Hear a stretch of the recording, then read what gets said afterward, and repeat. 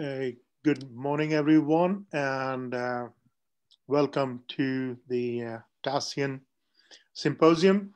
That's the Targeted and Segmental Spinal in Anesthesia Symposium. This is by the Global Anesthesia Medical Education Freelancers Group. And we have a series, two lectures, and this will be followed by a case discussion. There'll be case-based discussion. We have quite a few cases. And this is something which we have been discussing on the Facebook group for a while. It's created a lot of interest, quite a bit of controversies. And very recently, Dr. Naresh Paliwal, who is on the panel as an expert commentator, he's actually written a review article, and that will hopefully try to allay all the fears people actually have about the segmental spinal. Everybody seems to actually think, oh, what exactly or why should anybody be doing segmental spinal? And can it not cause problems? Because we are being taught that, the spinal need to be at a lower end of the spinal cord.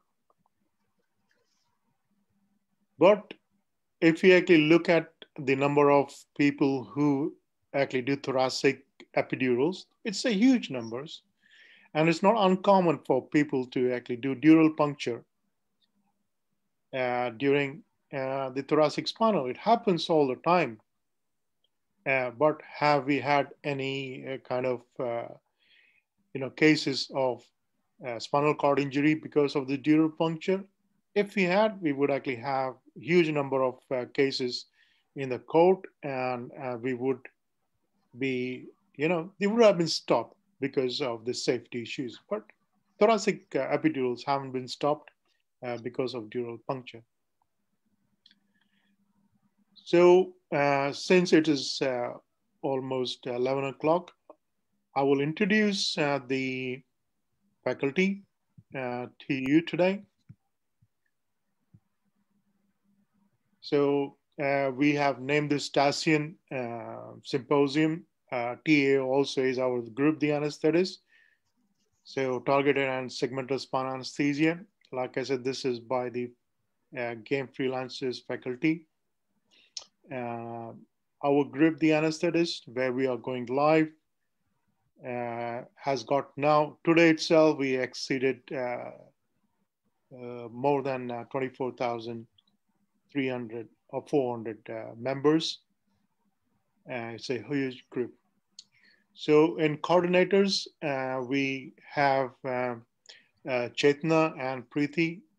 Chetna is a private practitioner freelancer from Vadodara, or Baroda as it is called from Gujarat. She's done a fellowship in pain management. She's also ATLS instructor. She's also very active in the ISA. She's a secretary of the ISA City branch.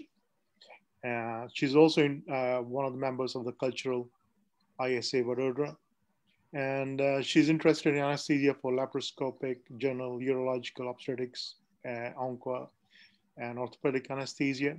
And she has special interest in sedation for pediatric and radiological procedures. Preeti is a consultant anesthetist in private practice in Mumbai. She has special interest in regional anesthesia, on lateral blocks, anesthesia for trauma, obstetrics, and she has interest in difficult airway. The host today is Kala, who is a well-known freelance anesthetist from Mumbai. And we also know her from our expertise in various dance forms. She has great interest in airway management, difficult airway management. She conducts her own courses in difficult airway. She is an expert in nerve blocks. And she has also interest in finances. And she's done a lecture for us along with Sai with us. The panelists today who will be involved in the case-based discussions, we have Dr. Rajesh Rao, who is again a freelance practitioner from Mumbai, and his special interests are in regional anesthesia, anesthesia for laparoscopic procedures, and onco-anesthesia. Then we have Dr. Neeta Taneja. She was HOD and senior consultant anesthetist, as she is actually, from Sri Balaji Action Medical Institute, Delhi. She has special interest in regional anesthesia and pain management and pediatric anesthesia. Then we have Richa Chandra, who is an ex-professor from Rashtriya Medical College, Bareilly, and has moved into freelance anesthesia practice. And she has special interest in orthopedics, anesthesia, and pain medicine. Then we have our Ganesh Tendulkar, senior consultant anesthesiologist from Mumbai again. And he's been associated with our group for a long time, and he has special interest in regional anesthesia and onco anesthesia. I believe a very busy private practitioner. Then we have Tarun Waghela, who is also a freelance anesthesiologist from Navsari, from Gujarat. He's also into, well, he's one of the secretaries for ISCD branch. And his interests are labor analgesia, blind nasal intubation, segmental spinal, which he has presented quite a few cases on the group, and anesthesia for oncosurgery.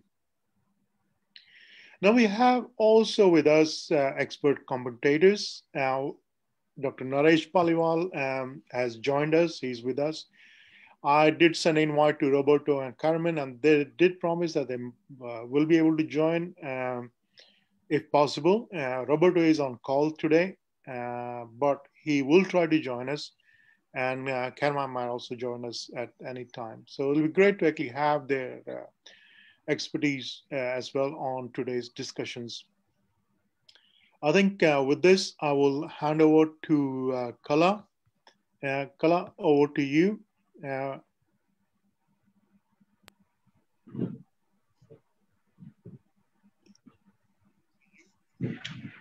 Kala? Yeah. Yes. Thank you so much, sir, for the introduction. And as a Tassian or a member of Global Anesthesia Society, I take this opportunity to thank you, Dr. Shiv, on behalf of all the freelancers in India from every nook and corner, to give us a voice and giving us dignity in our own eyes by empowering us with this knowledge and equality through our Facebook group. Thank you so much, sir. Begin with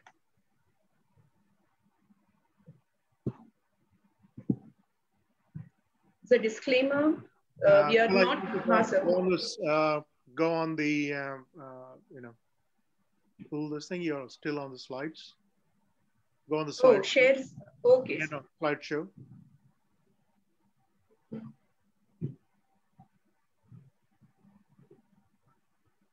Okay. Yeah, that's fine. Huh.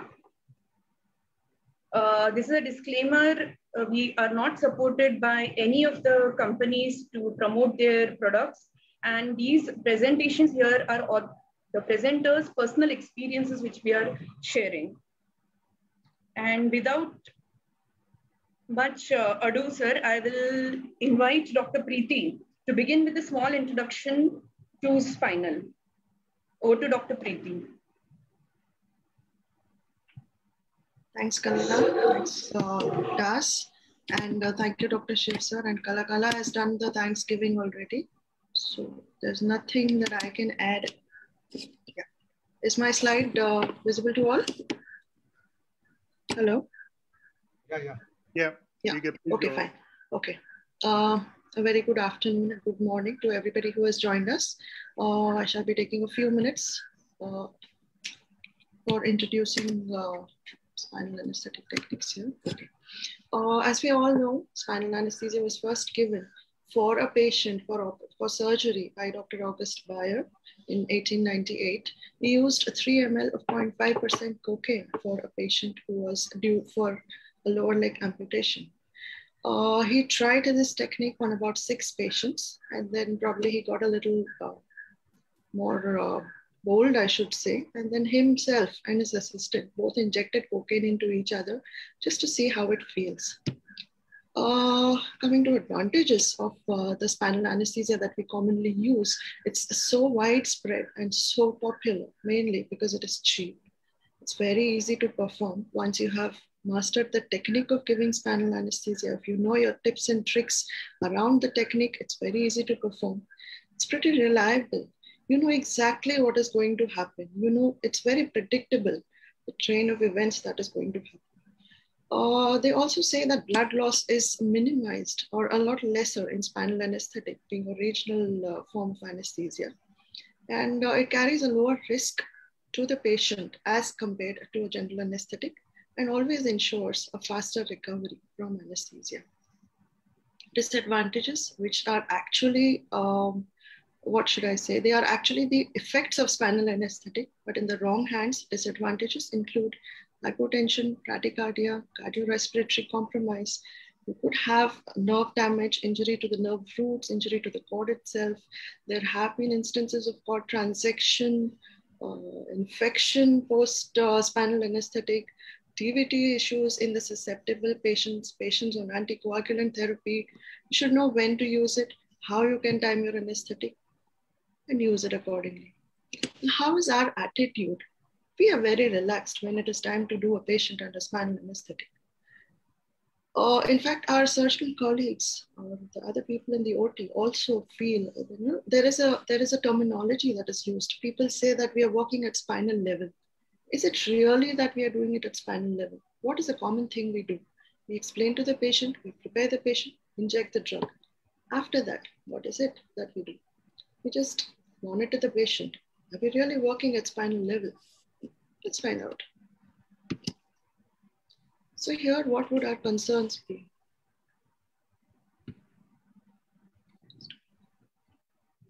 Yeah. Now here, my concerns would be, during a spinal, is my level too low or too high? Is it just adequate? Once the level is going up or down, what sort of a level should I give? As a junior, these were my thoughts. Should I go in for a Trendelenburg or a reverse Trendelenburg to get the level that I want? Patients, as a freelancer, usually our patients are seen first in the OR itself. We may or may not have time to do a proper PSC in this patient. So we have no idea about the fluid status of this patient. Do we need to preload? Do we need to co-load? Do we need to find out if this person is dehydrated or not? Am I going to encounter hypotension or bradycardia? If it happens, what do I do? What drug do I give? Should I give fluids? Should I give vasopressors? Should I give atropine? Should I start with adrenaline? Suppose a patient under spinal becomes non-responsive. We start with thinking about the diagnosis. Why is the patient not responsive? Is it a high level? Is there something wrong? Have I had an intravascular injection? Should I use a mask for this patient? Should I use pressors? Should I use head ups? Is it time to call a colleague? So these are the concerns. We're not really working at a spinal level. We are definitely using our brains up there. And it's not as easy as it looks. Some of our minds who are sitting are always thinking, can I tame this spinal? Can I use it to my advantage? Can I actually decide and limit the action to where I want it to be? Can I avoid or use the fluctuations in the blood pressure and heart rate to my advantage and to that of the patient? Can I use a subarachnoid block for a procedure that is higher up than an upper abdomen? Can I use it for a daycare procedure? Can I use it without realizing without knowing too much about the fluid balance? Can I do it safely in a patient? That is what we are all going to find out about today. Thank you.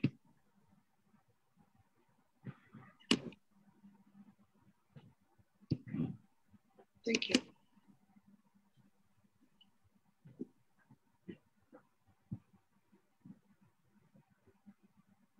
What do you, Kala? Back to you, sir.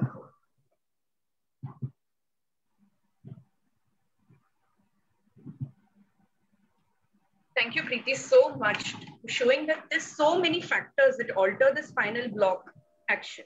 Patient characteristics, your injection techniques, The characteristics of spinal fluid, characteristics of the local anesthetic agent itself.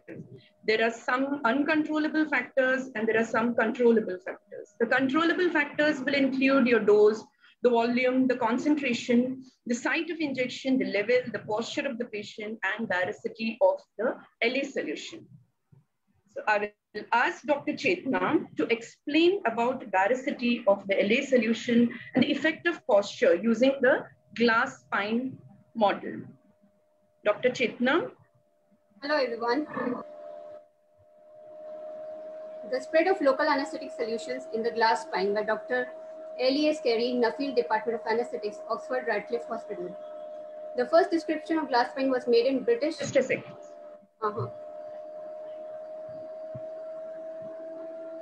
The spread of local anesthetic solutions in the glass spine by Dr. Elias Carey, Nuffield Department of Anesthetics, Oxford Radcliffe Hospital.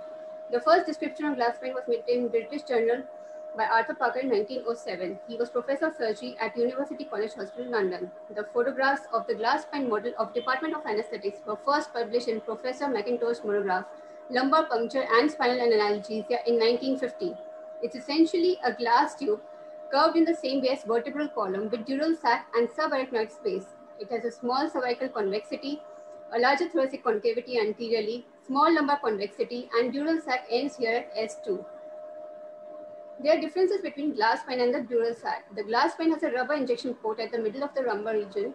At the head end is a chamber to accommodate the extra fluid, as glass is completely rigid and it is impossible to inject even 1 to 2 ml solution without there being some place for the fluid to escape from it.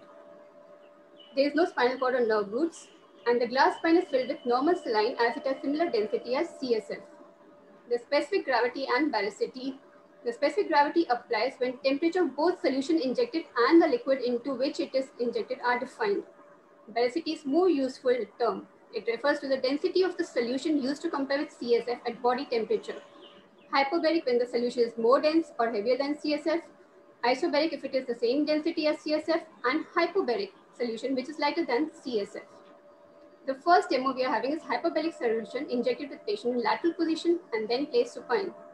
The solution is made hyperbaric with dextrose and stained with vaccine rhodamine. The patient position is lying in one side.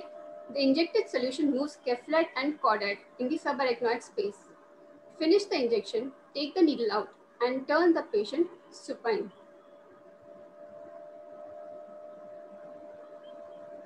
The heavy solution moves in both directions. Caudal solution can't move much as cauda equina is being cut off. The cephalad solution runs very quickly in about 12 seconds up to mid-thoracic region.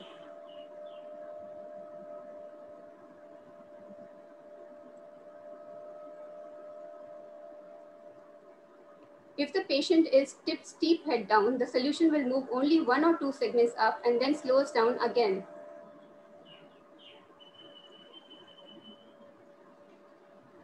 If the patient is turned head low in lateral position after injection, the solution easily moves cephalad in upper thoracic, cervical, and even in the cranial subarachnoid space. Hyperbaric solution injected with patient in sitting position. A slow injection allows LA to trickle down into the lower sacral segments in cauda equina to give saddle block spinal.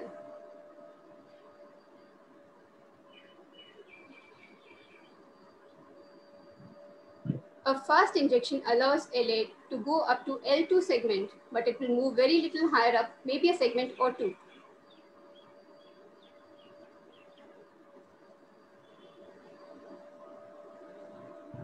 Hyperbaric solution injected when patient is sitting position, then placed supine. It is a very popular method. The injected solution cuts across cauda equina. Most of it goes down in the subarachnoid space. After finishing the injection, take the needle out and turn patient onto her back.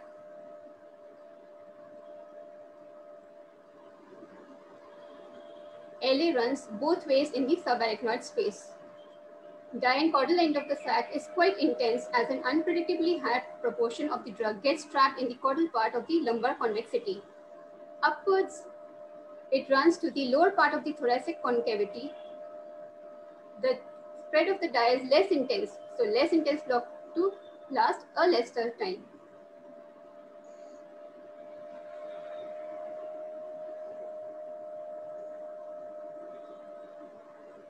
Isobaric solution injected with patient in lateral position and then placed supine. The isobaric solution is stained with methylene blue.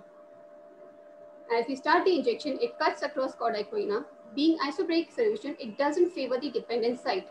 It moves upwards and downwards slightly in the subarachnoid space. Take the needle out and turn the patient onto her back. The dye makes no effort to move Keflat or chordate in the subarachnoid space. The lack of dye in the chordate region doesn't make much of a difference as dye has cut across chorda equina. This type of block is good for operations on hip and lower abdomen as it is easy to block up to L1 or T12, but it can be very difficult to get these blocks to go higher. There are various factors affecting the effect of isobaric solutions. The first one is temperature. So on injection, they warm up to body temperature, become marginally hypobaric, and then they may rise in the subarachnoid space. Internal barbotage stirs the LA solution up in the CSF. Pregnancy, autocaval occlusion causing engorgement of epidural veins may squeeze the dural sac and cause the block to go higher. And other unpredictable causes like coughing and straining may cause unexpected high level. Put the patient on side again. The solution makes no effort to move, it just hangs there. The effect of barbotage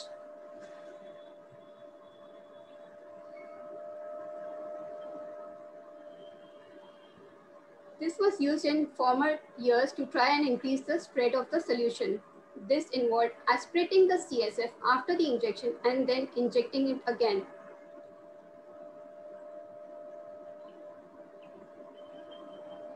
It has a small effect in stirring the dye up, not considered a proper technique in modern times as the spinal needles are so small that there is very little reliable effect of barbotage. Several minutes later, whichever position the spine is put in, the dye will just hang there and make little effort to move.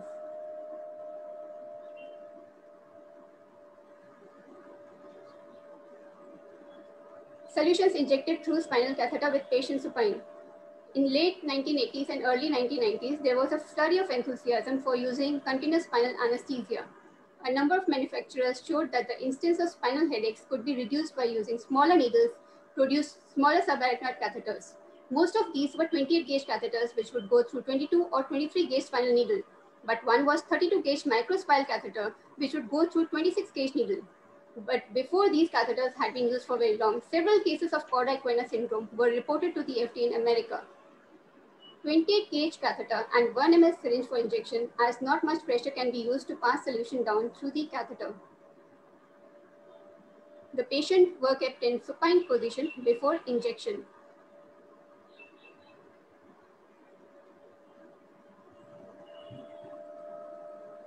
In saddle block, patient is lying in lateral position and then turned to supine position or sitting up and then laying down. But with continuous spinal, the patient is kept in supine position and then start the injection. So in 20 gauge spinal catheter, the hypobaric solution traveling down the tube and then appearing at the tip of the catheter, which is passed caudally in the subarachnoid space. The LA solution trickles down in the way of saddle block spinal to affect only the lowest sacral segments of the spinal cord. As we continue the injection, a higher and higher concentration of the dye appears in the sacral segments, but still no block appearing higher than the tip of the catheter, which is in this case will be L3 or L4 region. So it is useful in operations on the groin or saphenous vein or inguinal hernia operations. Still, none of the LA solution has spread over the apex of the lumbar curve. The tendency was then to inject more solution. It follows the same track down into the caudal end of the sac. So a large amount of LA solution is injected by single shot injection, and at long last, the dye is beginning to spill over the curve to produce a block which would be high enough for an operation on the lower abdominal region, but at the expense of very high concentration of dye and therefore LA and dextrose, which would be hypertonic in the caudal end of the dural sac. And it was thought that this was the cause of the nerve damage, that these high concentrations of LA and possibly the dextrose were neurotoxic. Because of this, the FDA removed all small bore catheters from the market, and the situation remains same even in US even after 4 years. But this ban doesn't apply in all countries of the world, although some countries took the lead of USA. The anesthesiologist investigating the cause of chorda equina syndrome made various recommendations, including pre-positioning of the patient if the desired effect was not obtained with the very small dose of LA, stopping it at the maximum, and an alternative was to change the baricity. Isobaric solution with blue dye, when injected, comes down into the tube, running into the subarachnoid space, but it isn't hitting so briskly and fast down into the lower sacral segments. So we continue the injection again like isobaric solutions. The block doesn't spread far and makes a higher concentration at the tip of the catheter. This doesn't run down into the lower sacral segments. So it is considered safe to use isobaric solutions in continuous spinal anesthesia. No dye present in lower sacral segments, therefore no LA and no higher concentration of dextrose.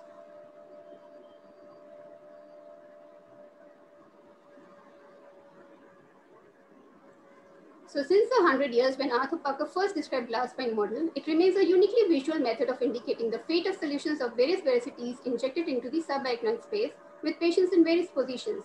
This is supported by obstetric associations, anesthetic associations, and produced by Oxford Medical Illustration. Thank you so much. That was really awesome. Beautifully explained glass spine video. Thank you, ma'am. Here we saw that and understood how the hyperbaric drug settles down so settles down according to the gravity and in sitting and in lateral position, and how your isobaric works just 1 or 2 levels above. It doesn't spread according to the gravity. Okay, so at the site of injection, 1 level above and below, that is where your isobaric acts. Baricity is just one part which influences the spread of LA in CSF, and others include your bulk displacement, the injection current you create, and the diffusion of LA through CSF, just like Chetna pointed out. Now, can we tame the spinal?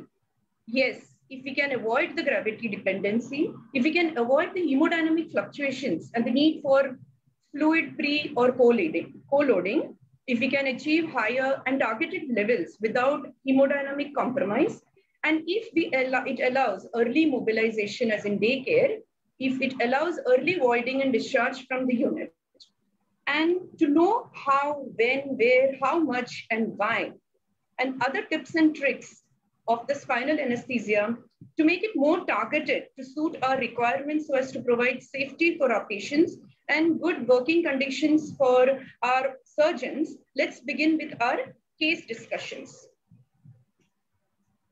The first case, a 58-year-old female with epigastric hernia. It's a routine surgery. The patient had undergone a CABG surgery 3 years back with a left ventricular ejection fraction of 30%. He's on anticoagulants at present. This hernia has to be done. I will ask Dr. Rao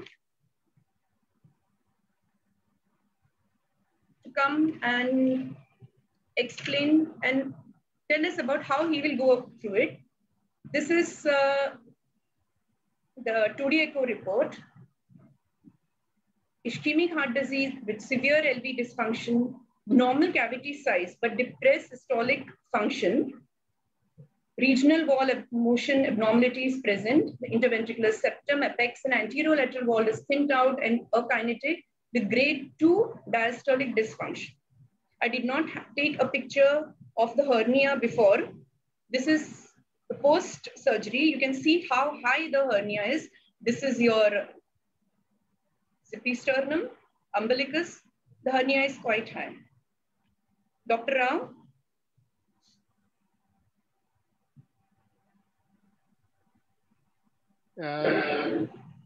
Kala, can you stop sharing the screen so that we can actually see the participants? Considering the case history, my first choice would definitely be general anesthesia with additional truncal blocks. But since this topic is on thoracic or segmental spinal, I would not mind giving him thoracic spinal. The level is quite high, so I would target, say, T8, T7, at least xiphisternum, which is T6. Advantage is I can target that level, go with a little volume, hemodynamic changes are much less as per my experience, what I've done. But again, it is not a, I would definitely go for a GA with truncal blocks for this case. But if you have to use isobaric or hyperbaric, which one will you pick up? A hyperbaric or an isobaric? Definitely isobaric, since it's available now. Yeah. Definitely 101%, because hyperbaric is a very difficult thing. You have to be very careful with the volume, the positioning of the patient to achieve the right level. Hemodynamic instability is a lot in that. With isobaric, we have seen that even with at the level which we want, we give 2.5 cc is also, it works well. And for upper abdominal surgeries, especially laparoscopic surgeries, I have had a very good experience. But again, there is a limitation. But this is open, sir. I'm talking about open surgeries. Yeah. Limitation is, first is patient has to be, patient compliance has to be there. The surgeon has to be comfortable. The most important with single shot spinals is the time. It should be within that time frame of 2.5 hours to finish the surgery. You can always add epidural to it. Yes. Or another thing, as just Chetna has just talked about, I would also consider putting an continuous spinal catheter also in this patient, if I expect it to, go for a longer time. If in a single shot spinal with isobaric, which drug will you prefer? A ropivacaine or a levobutyroate? So far, frankly, I'll tell you, I have not used ropivacaine. I am using levobutyroate. You have a good experience with ropivacaine, but somehow, whatever, maybe medical, legal, or whatever, I have not used it so far. The problem with levobutyroate is availability now. So people have stopped making 4 ml vials, and we have to make do with the 20 ml vials. They have stopped making the ampoules now. Yeah, you can use the 20 ml, use 2 cc for the spinal, and the remaining can be given as a rectus sheath blocks. That's what we do. That way you don't. That's what. And what about IV fluid requirements, the mobilization, catheterization, as I said? IV fluid requirement, especially for such compromised heart patients, very less is required compared to what we would require with hyperbaric. Do you need preloading, co-loading? Not at all. Not at all. In my experience, I needed hardly 300 ml fluid for a 1 hour surgery. Absolutely. For this patient, I would not exceed 500 ml in that entire 1.5 or 2 hours. Yes. I would not require also. Yeah. And sir, if at all this case is an umbilical hernia lower down or an inguinal hernia. See, that is the advantage with targeted spinal. You can go down the levels. I need not give a higher block for an inguinal hernia. I need not give a higher block for an umbilical hernia. You can go at that precise level and achieve excellent anesthesia, which is not possible with hyperbaric. You have to do little adjustments. You have to increase the volume, maybe give that little head low, head high, whatever it is. It is a little erratic, but with targeted, I know which level I'm getting. It's like transaction of fraud at that level. Anything else you want to add, sir? Dr. Tarun, do you want to add something? Hello? Dr. Waghela. Yes, anyone else? Yeah. Maliwal, sir. We can definitely go for this segmental spinal at T8 or T11 level. We can definitely give 1 to 1.5 ml isobaric drugs along with any adjuvant, maybe fentanyl or clonion, which are available. An excellent hemodynamic step and no need to more fluids. And even after post-op also, patient will be hemodynamically very much stable, and their mobility and early mobilization can be done. So we can prevent also any complications of this compromised patients. This patient, I would avoid using clonidine. I would love to use fentanyl or buprenorphine. Yeah. Dexmedetomidine is also an excellent drug in this cardiac patient. They behave very excellent. Again, I'm scared to use Dexmed in spinal anesthesia as an HUA. It's individual choice, but the cardiac stability is excellent with the dexmedetomidine. Dr. Paliwal, what will be your advice be in this case? Hello. Generally, these epigastric and umbilical hernias are very superficial procedures, unless the contents are big or some intestinal contents or some momentum is there. Otherwise, you require very less amount of drug. Either isobaric or even hyperbaric can be used very well. If the procedure you suspect is going to be a longer duration, then you can combine it with epidurals, or along with the low dose of isobaric drugs, you can combine it with the rectus sheath blocks. And the adjuvants you can use according to the patient. Like if you want a longer duration of action, then Dexmed is very good for prolonging the action of even 1 ml of the drug. It can prolong the duration of action by around 1 hour if you use a Dexmed along with this. Fentanyl will not pull on the things very much. Dexmed, how much, sir? Around 1 hour it can pull on with 1.5 ml of the drug if you anticipate. Just 5 to 10 mcg. Okay, 5 to 10 micrograms. Oh. 10 micrograms is, I mean, quite a big amount, and it can pull on the duration up to. So you have not found any you can use the insulin syringe.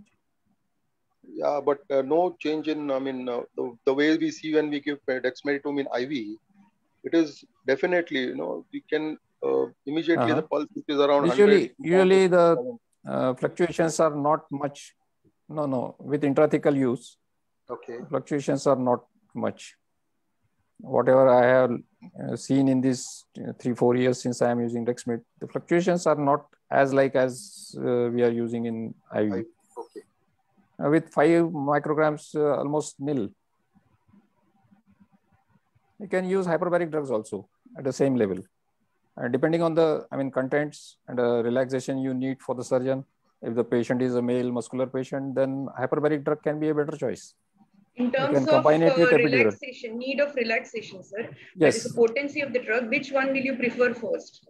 For relaxation, I'll prefer hyperbaric drugs. Hyperbaric, but at a higher level. Yeah, you can inject at the same level, and only thing you have to remember is gravity dependent spread is to be looked for. I mean, once the levels are achieved, you can make the patient straight. You can. Okay. That is one of the reasons I don't, I rarely use it in orthopedic, isobaric.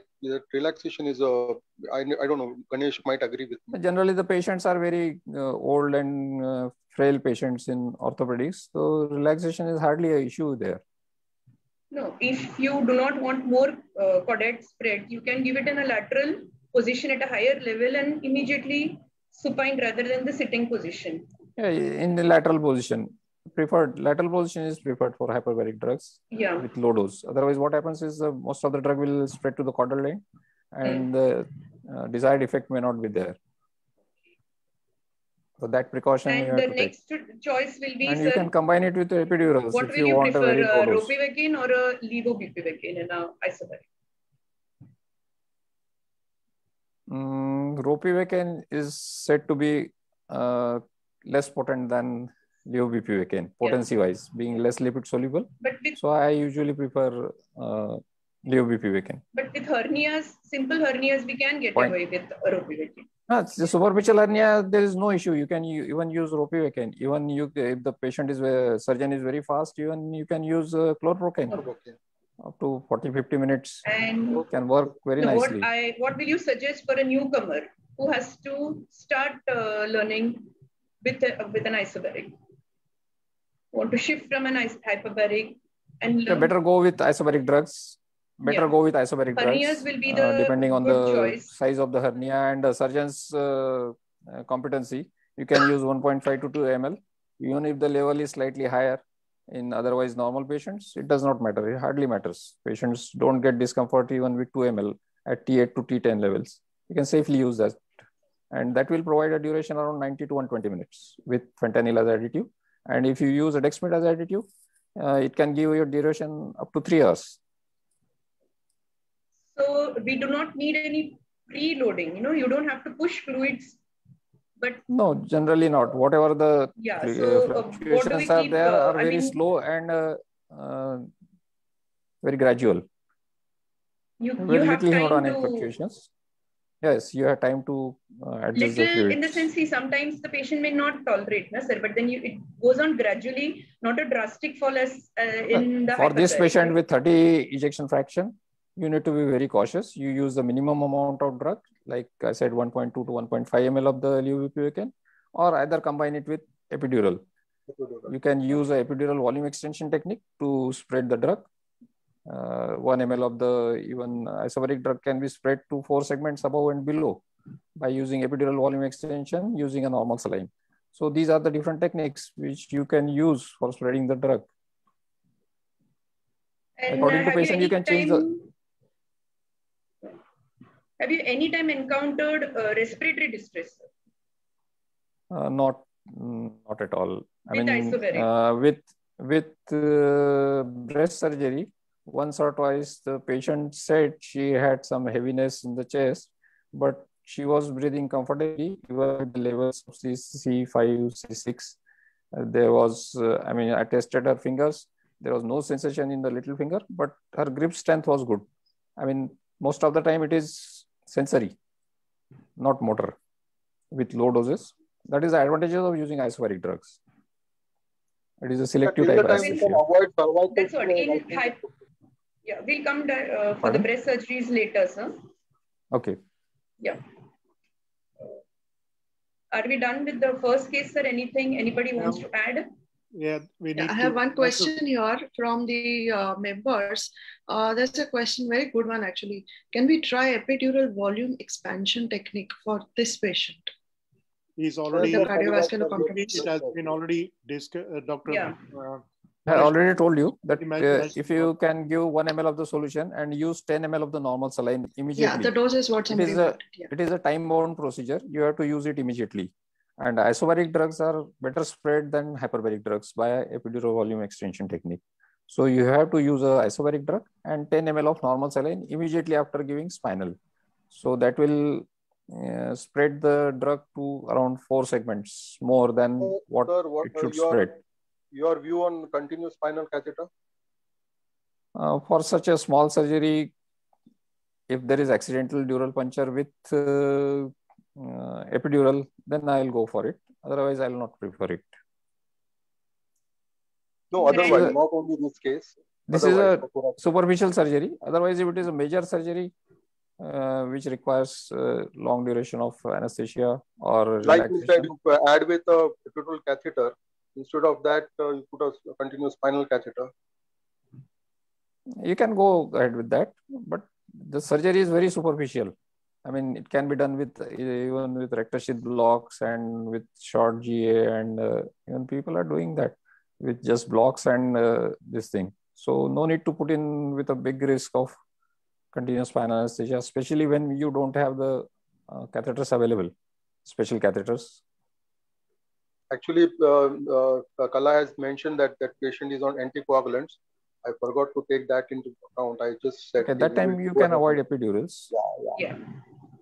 And if at all you are giving CSC, sir, what will be your level? You go at the higher level only, or no, same level.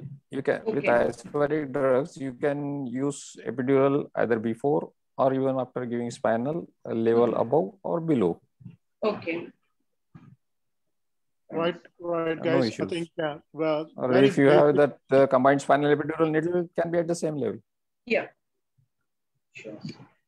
Okay, I think very good questions from the audiences about that this patient is a cardiac patient, and you also actually this patient is on anticoagulant. What anticoagulant was this patient on? And would you still actually go for a segmental spinal in someone who is on anticoagulants? Actually, precisely when I said in the end, we want to know, I just sidelined that part of the case, but anticoagulants, if patient is on anticoagulants, depending on what anticoagulants is taking, we have to take the call. I think as of today, only aspirin is allowed, can give neuraxial blockage. For all other anticoagulants, we have to wait for some time. Sorry, whose case was this? Whose case was it? Sir, it was my case. The anticoagulants were stopped for 5 to 7 days previous to the patient was just on aspirin 115. Yeah. So you need aspirin, to I think 2 days about. Yeah. Yeah. So we need to be clear that patient need to actually, we do still follow the rules which are laid down by ASRA or ISRA, where we do not actually do a central neural blocks for someone who is on active anticoagulants. Yes. Aspirin for spinal is still okay, but we won't do it unless the patient has had enough time. If they're on clopidogrel, so you need to actually be off the anticoagulants for at least for 5 to 7 days. Yeah. Shall I go on the next case? There's some more questions we need to actually look at. We need to be clear. So I think people have been asking a lot of questions, need to be very specific. And can I request the faculty, please don't interrupt each other. If you want to actually, please raise your hand. There is an option of raising hand. And try to actually let people complete so that the message given is very clear. So this was an epigastric hernia. So they are looking at the incision. The incision looks like it's around probably T8 to T10. So at what level, the question is very simple. At what level would you actually do, knowing that this is actually, the incision starts from, say, let's say it's from T6 or T8. What level would your insertion be? The exact amount of the drug you're going to use, levobupivacaine, what concentration, ropivacaine, what concentration, what volume, what will be your additive and how much. Dexmedetomidine, you have already said 5 micrograms. Fentanyl, what is the dose you would want to use? Can we actually have that clarity one by one, please, before we proceed on to the next one? Considering the incision at T10, T8, I would target T6 at least. So if I give an isobaric, I expect the level to go up at least 1 or 2 levels up. So anywhere around, even if I give it at T8, I'm expecting the level to go to T6, maybe not more than 2 ml of 0.5% levobupivacaine. And my choice would be 25 microgram of fentanyl in this case. Anything you want to add, Kala? Because this is your case. Would you want to summarize? Yeah, so the case, I had actually misjudged the level. I went up to T10, and when the surgeon was dissecting above, the patient at the uppermost part had pain. I had used isobaric levobupivacaine 2 cc's at the level of T10 level, which was inadequate. So I had to substantiate with a rectus sheath block after the incision. And after that, with minimal sedation of midazolam and fentanyl, patient was very comfortable.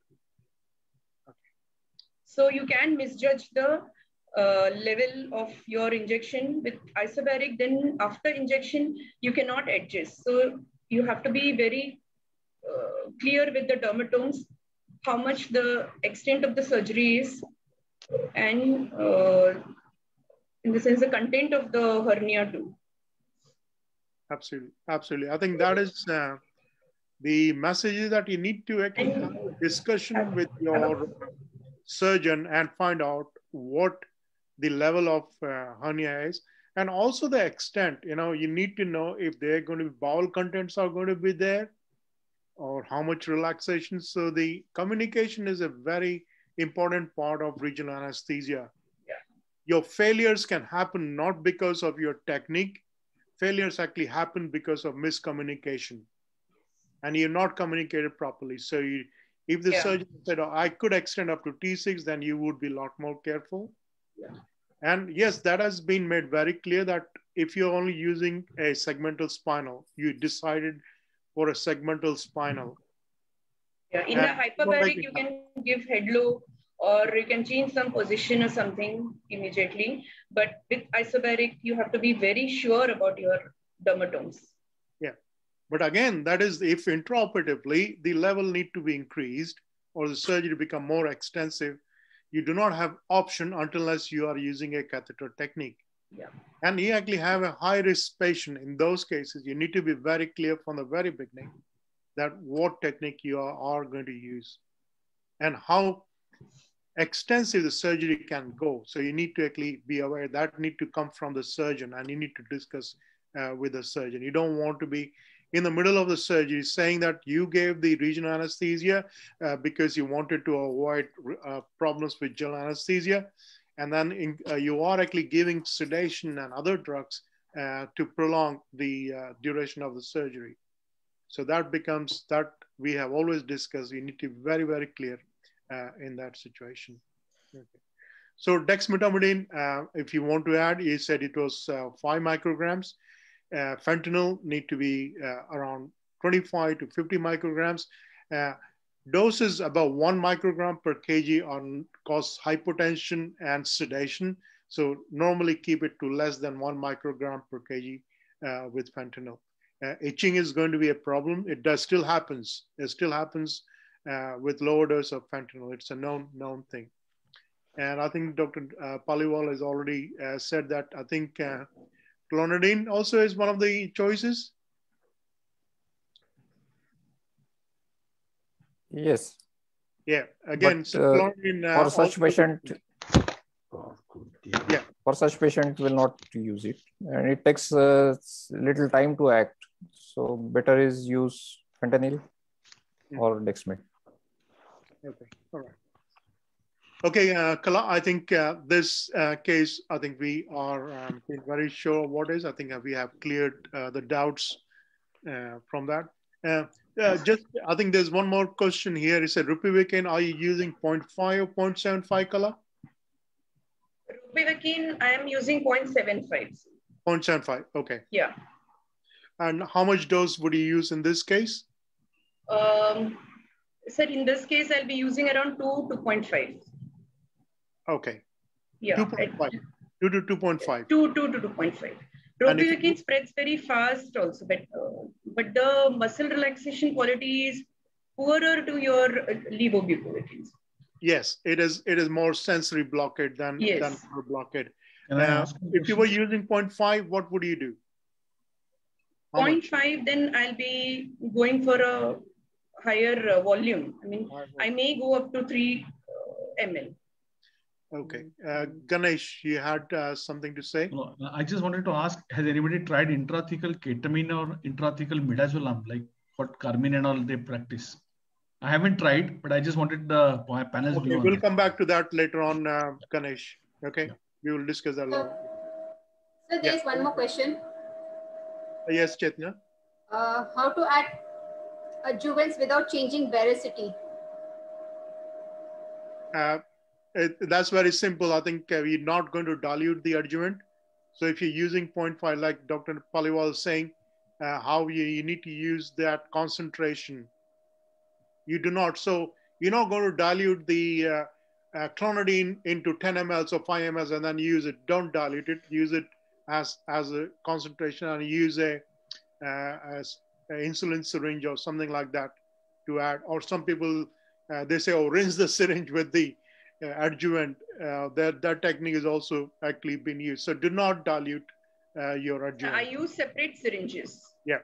Or you go separate. That's the other separate syringes. You can take insulin syringe or a 2 ml syringe. Yeah. Okay. Yeah. And one more question, does dexmed behave differently in intrathoracic spinal as compared to LS spinals? I didn't get that question. What was it? Does dexmed behave differently in intrathoracic spinal as compared to lumbosacral spinals? That would I will leave it to Dr. Paliwal. No, nothing different. Nothing. Yeah. Okay. Yeah. Similar. Similar to yeah. Okay. Yeah. Okay, Kala. Can I go for the next case? Yeah. Yeah. This is a 40-year-old coming with an IVF pregnancy. She'd completed 36 weeks and was listed for cesarean section electively. She had developed left side pneumonia, had Krebs, basal. She had cough, and there was decreased air entry on the left side.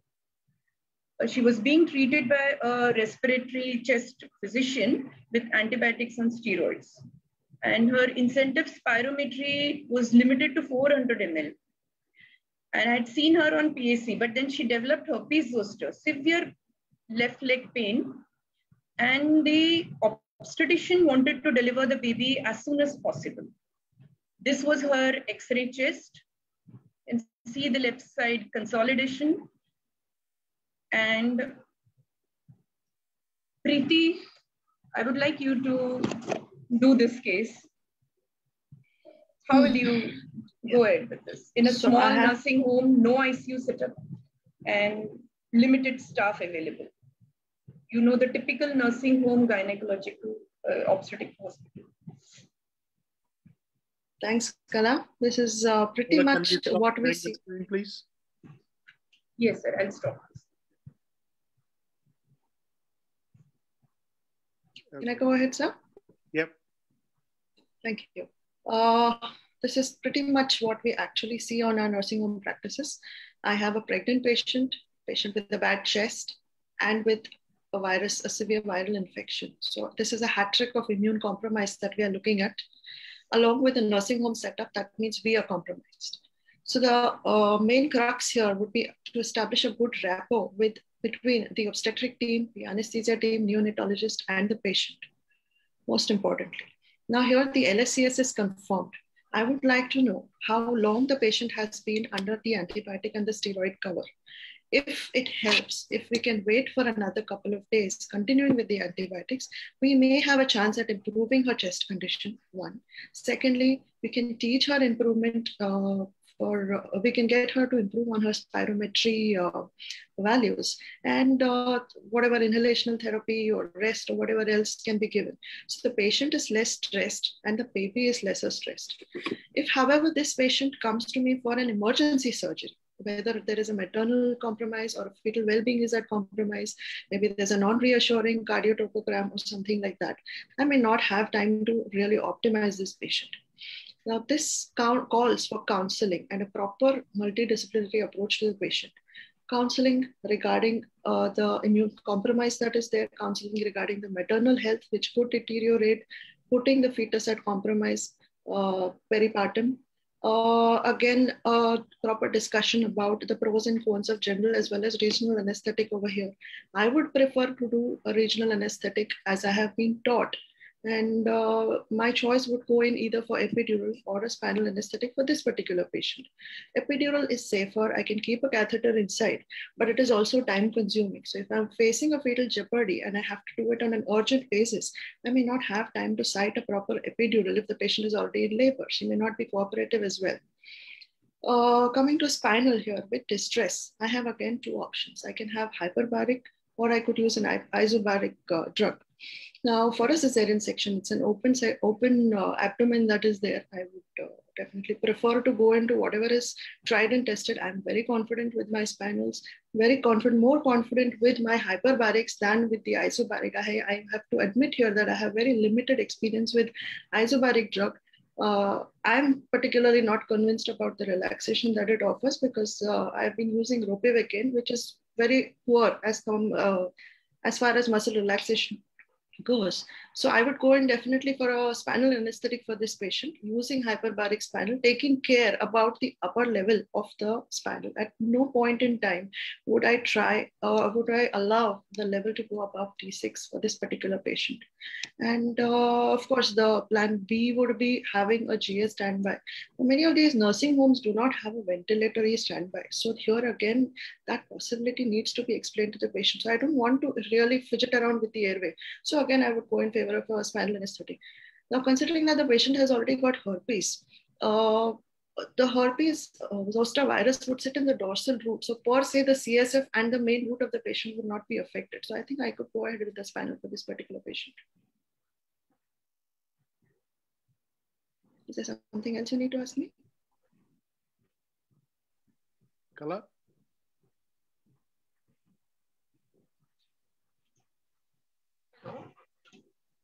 Yeah. I'm waiting for your question, Kala. Yeah, Neni, I wanted to ask Paliwal sir whether regional or spinal in herpes zoster is it contraindicated or it can be given? Hello. Hello. Hello. Can you hear me? Kala, we also have Roberto and Hello. Carmen. Can we Yes, also sir. call them in, please? Okay. Yeah. Welcome, Roberto sir. Hi, Roberto. We are very happy to have Hi, you here. Carmen. Hi. Hello to everybody. Hello, Nice to meet you. Nice to see you. Hello, Dr. Karmai. Hello to everybody. Carmen, welcome, your Dr. Kamai. mic is still off. Carmen, your mic.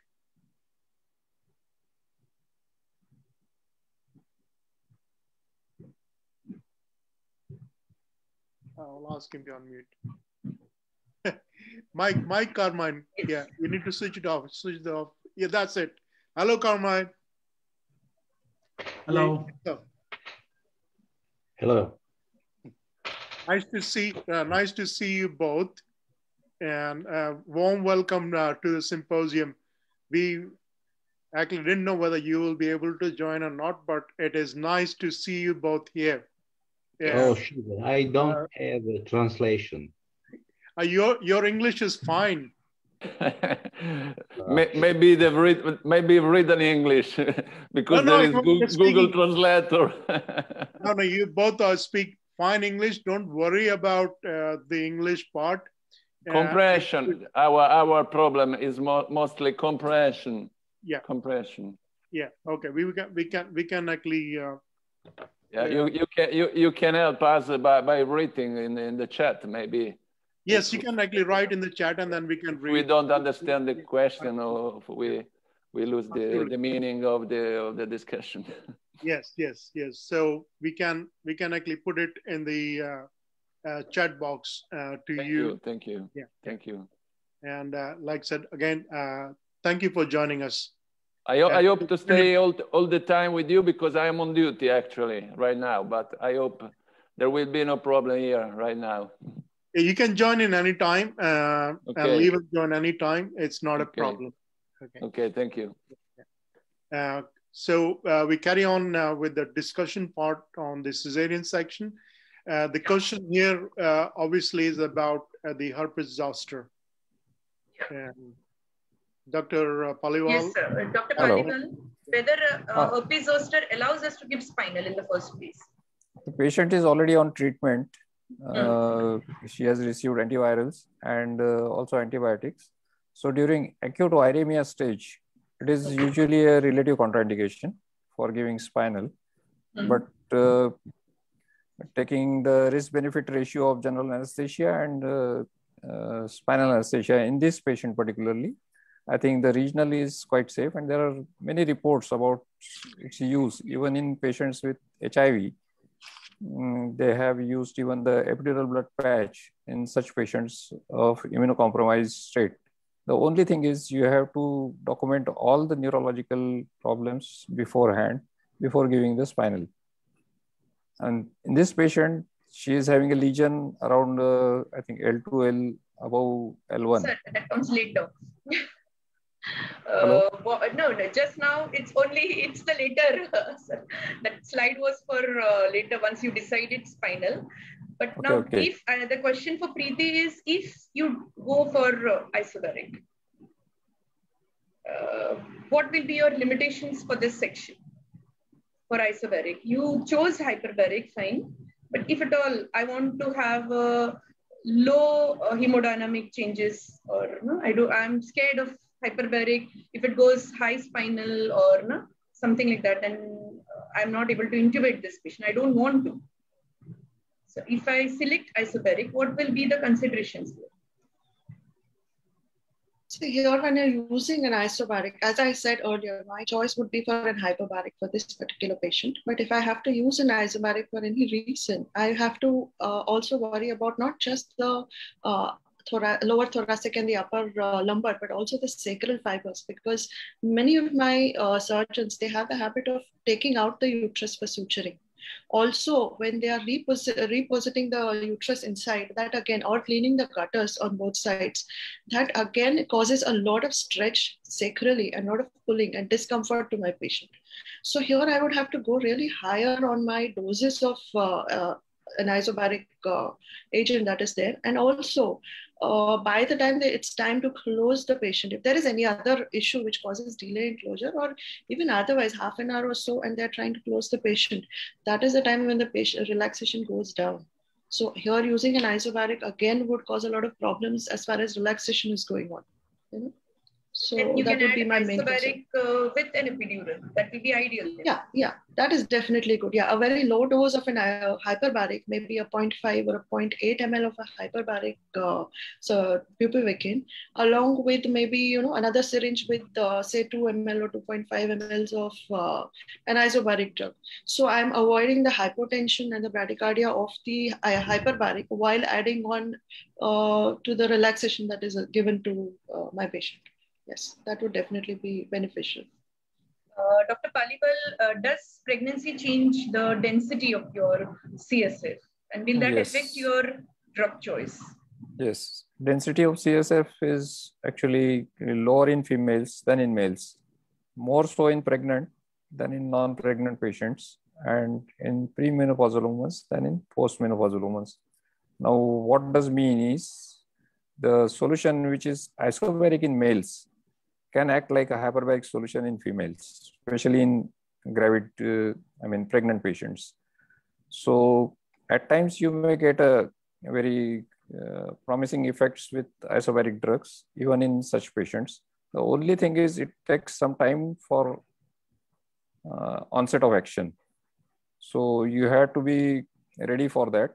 If the surgery is urgent, then you can use a combination of drugs, just 0.5 ml of hyperbaric and 1 ml of isobaric. Even 1 ml of isobaric drug can do at this level.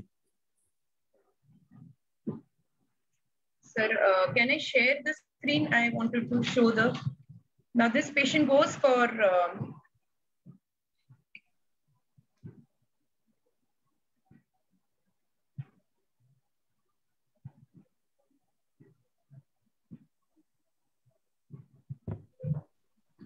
so now you made the patient sit for spinal, and this is the side.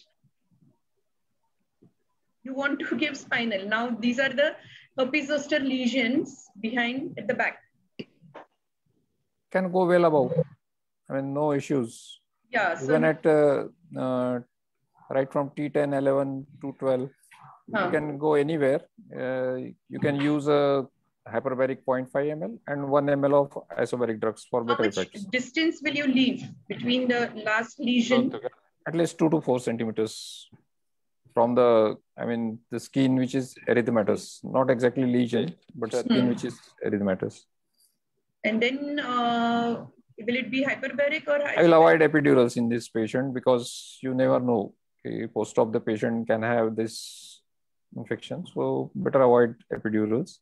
You can do it with single shot spinal using 2 drugs, or even plain isobaric. Along with sedation if required, you can use Dexkit for initial taking out the baby. Dexkit is quite safe in such patients. Yeah. Dr. Richa, do you want to add anything? Anyone else from the panel? May I add something? Yeah, you can. Sure. Yeah. Here again, technically speaking, preparing the back for this particular patient is something I would be very worried about. When you're painting the back of the patient, once it goes into the infected area, I would definitely want to change my sponge every time. So there's going to be a lot of wastage, and proper counseling of the patient, because this thing is going to burn. The moment you touch them, it is going to burn. And as Paliwal sir said, epidural, even I would not go into site, one, because it could cause flaring up of the infection. And secondly, again, fixation of the catheter is like next to impossible. You'll have to probably, pack the whole pack and do that, which is not going to be an easy task. You can use those IOBAN or those plastic stickers. Yes, but whatever it is, you're going to have to pull off later. And you'll have to. Correct. You know, but it's going to be very uncomfortable to the patient. Site. Yeah. Correct. Yeah, that is something that we have done on occasion. Yeah. Isolate and then isolate paint the whole pack, infected site, and then but again, removal of the whole thing is painful. Yes.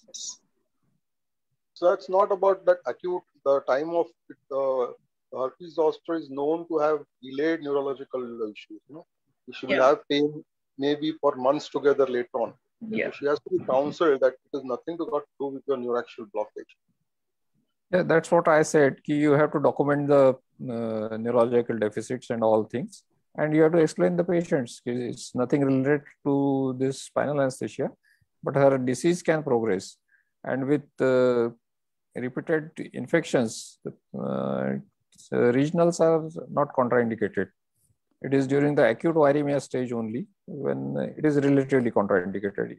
I mean, you have to see for the risk-benefit ratio of using either of the techniques. And in pregnancy, it is always safer to use regional in such patients with bad chest. So it is much beneficial than the general anesthesia, especially in this patient.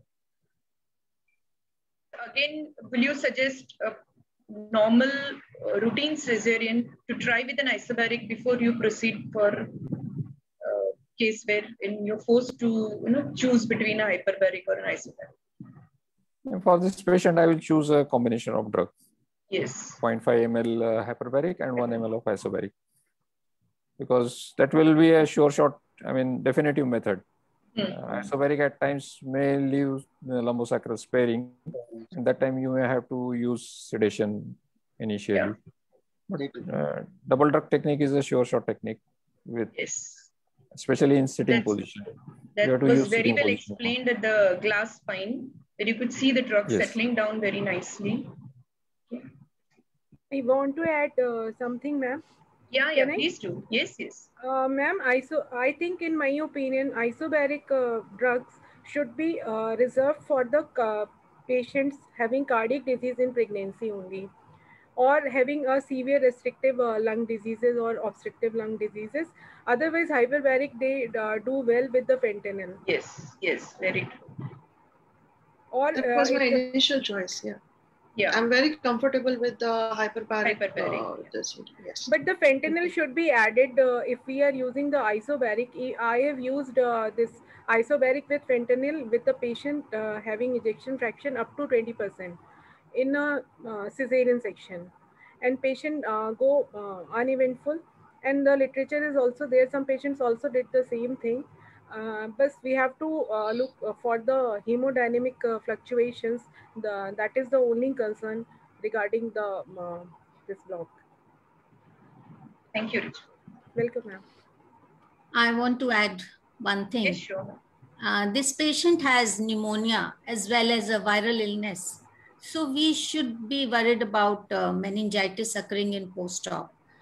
So since we have no option or limited option, this also should be well explained to the patient and the attendants, that although we will be giving a higher antibiotic that should be chosen, but still it's a relative contraindication and should be explained that meningitis, in fact, it has happened in one of our patients. This patient was of umbilical hernia with a thigh abscess, and spinal was given for this surgery. Well covered with antibiotics. This patient developed meningitis in post-op period. Actually, these patients are on antiviral drugs, so it should be continued both pre and post-operatively. Applying to Can I ask Dr. Richa? Hello? Can I ask Dr. Richa one question? Yeah. Ma'am, how much drug you are using for high lumbar or low thoracic spinals for cesarean sections when you're using hyperbaric? And what is the dose when you're giving at L2, L3? How much reduction you do? Sir, for hyperbaric, if I am using at L3, L4, then I give 2 ml of this hyperbaric plus 0.2 ml of the fentanyl. The total dose is around 2.2 ml. It is written in obstetric anesthesia books. So, okay, and, how much is reduction you do when you are giving higher lumbar or low thoracic for such cases? If I am using at a higher level, then I'll give a lower dose. I'll give a total dose of around 1.6.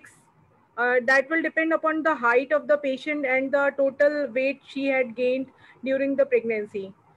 Because then I have to see the otherwise the patient they are having the high BMI, then I have to reduce the dose. Otherwise, it can be done in around 1.6 ml total with the fentanyl. So around 20% reduction in the total dose when you are giving at higher level, we can safely reduce that. Yes, sir. Thank you very much. I am asking because I am not doing much of obstetric work. That's the reason I asked. Actually. Can I add? Yes, sure. Yes, sir.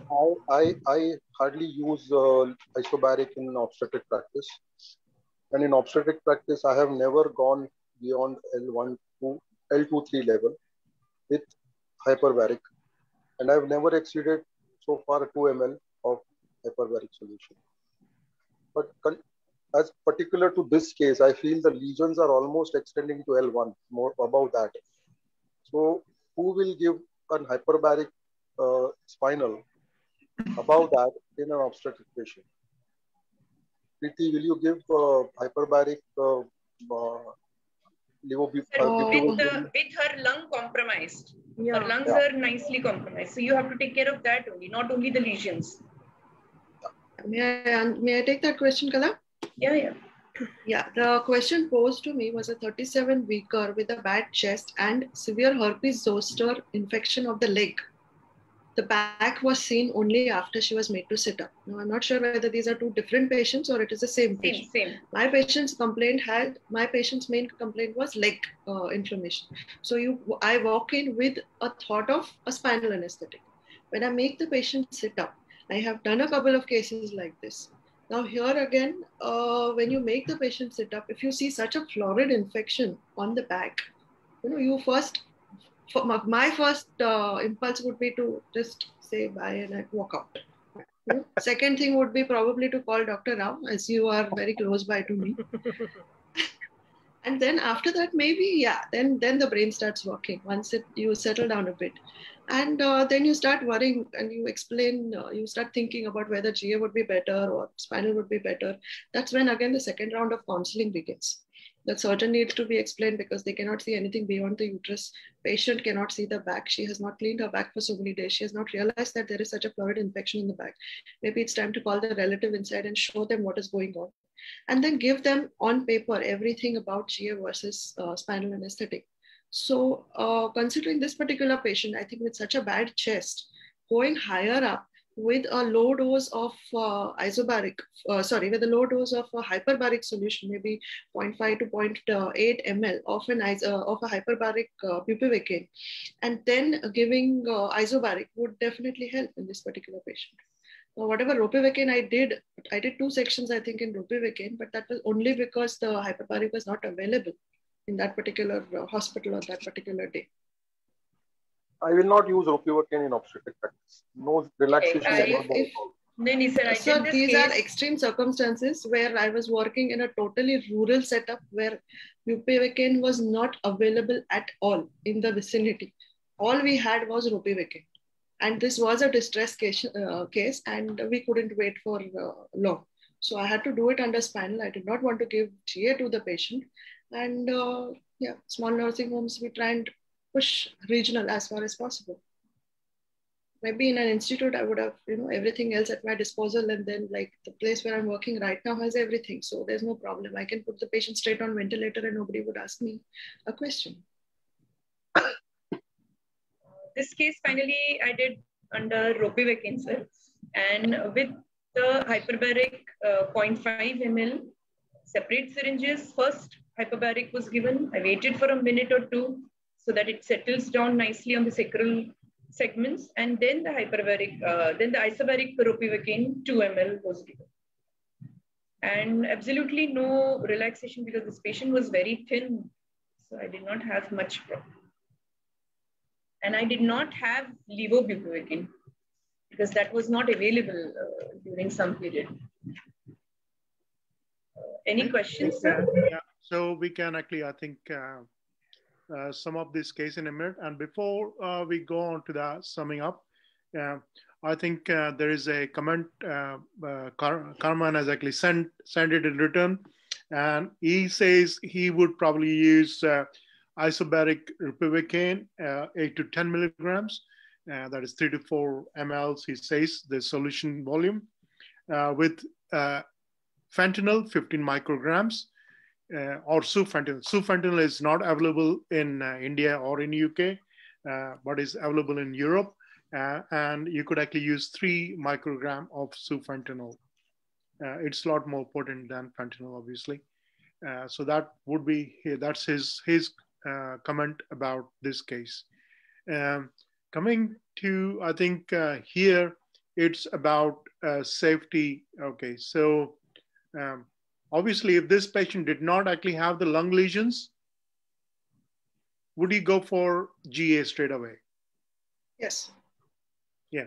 So question here is actually that we actually have to balance about the complication of giving a spinal anesthesia in a patient who's got herpes zoster, because there were pustules in the back. You could actually see one of them are ready to rupture. Yes. So viremia is quite possible, even despite the fact that this patient is on antivirals and on antibiotics. So you need to actually balance your risk. And Preeti has very well summarized, say it is about counseling the patient, consenting the patient, right? And I recently was actually doing we have something called mandatory training on consent. And I love this statement. He said, consent is not about signature. It's not a signature on a paper. It is a process.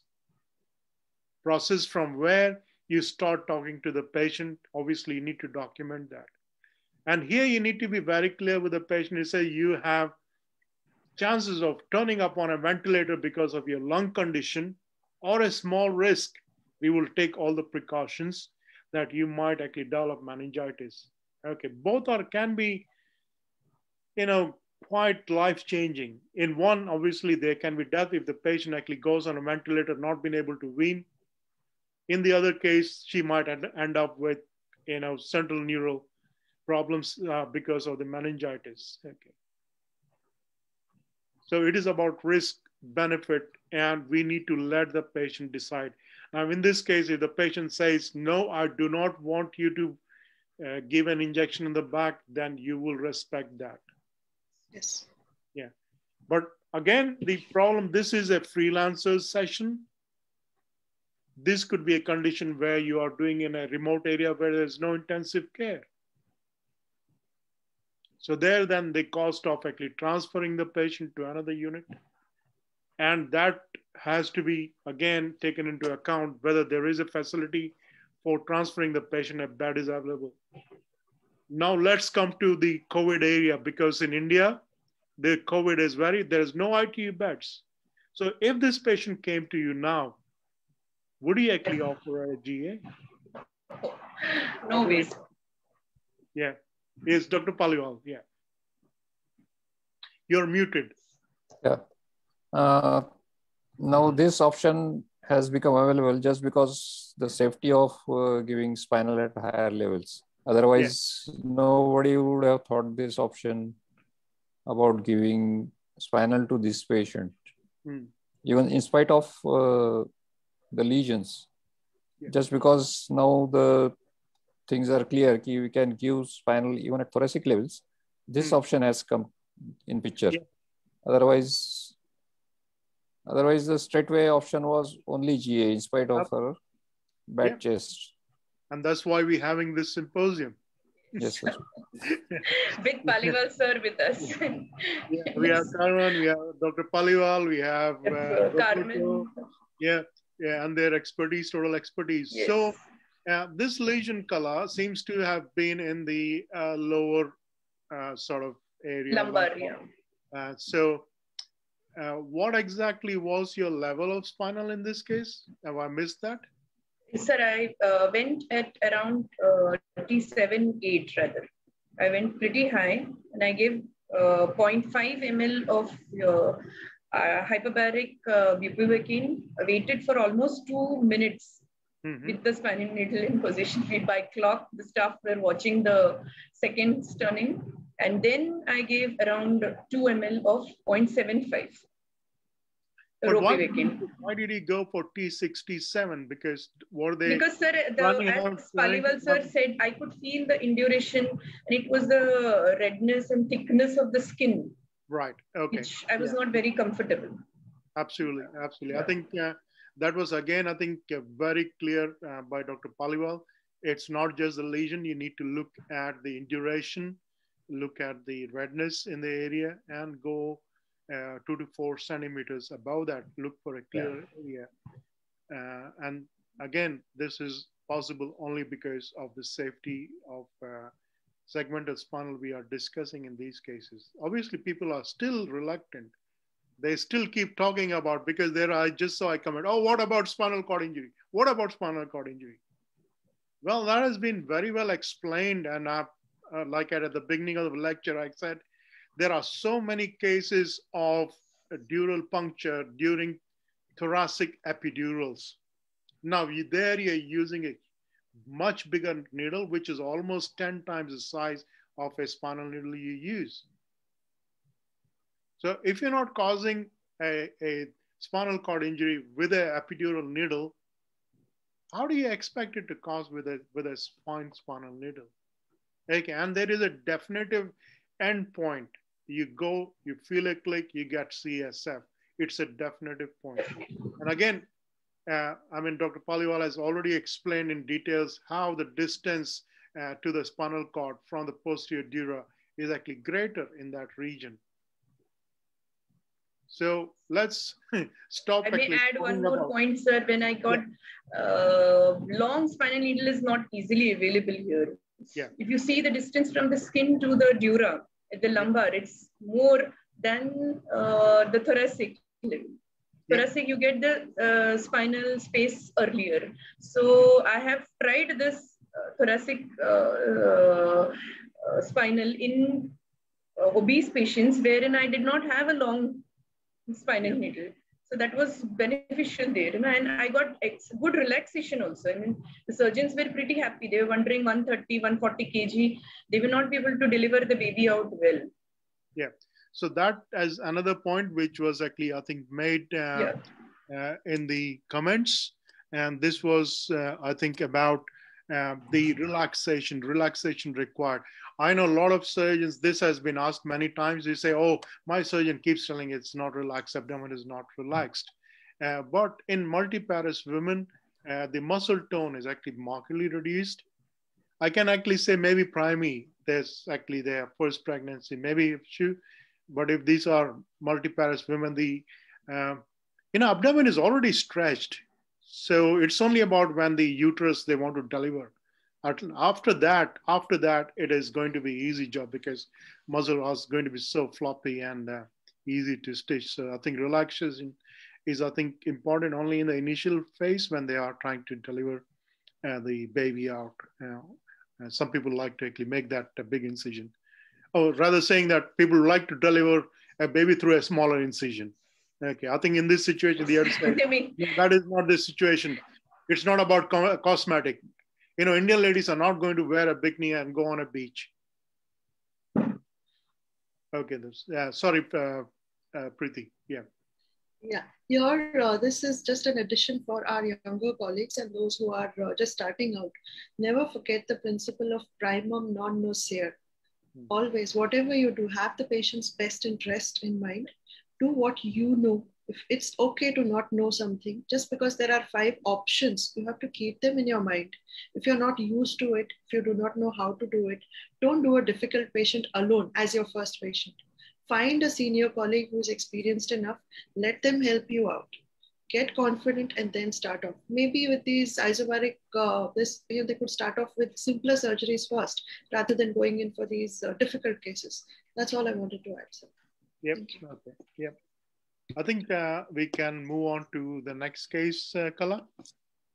Next case, yes.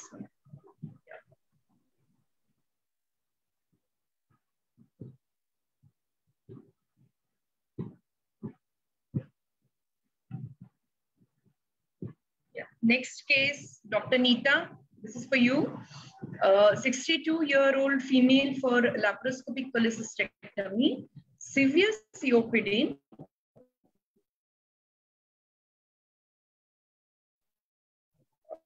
third X-ray.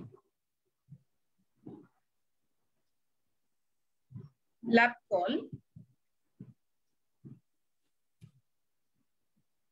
How will you go about it? Well, Dr. Neeta? Yeah. Sorry, Can you hear me? That is the back of the patient. So the patient also has kyphoscoliosis. Yeah, can I be heard? Yeah. Yes, Dr. Neeta, you're very clear. Yes. Okay.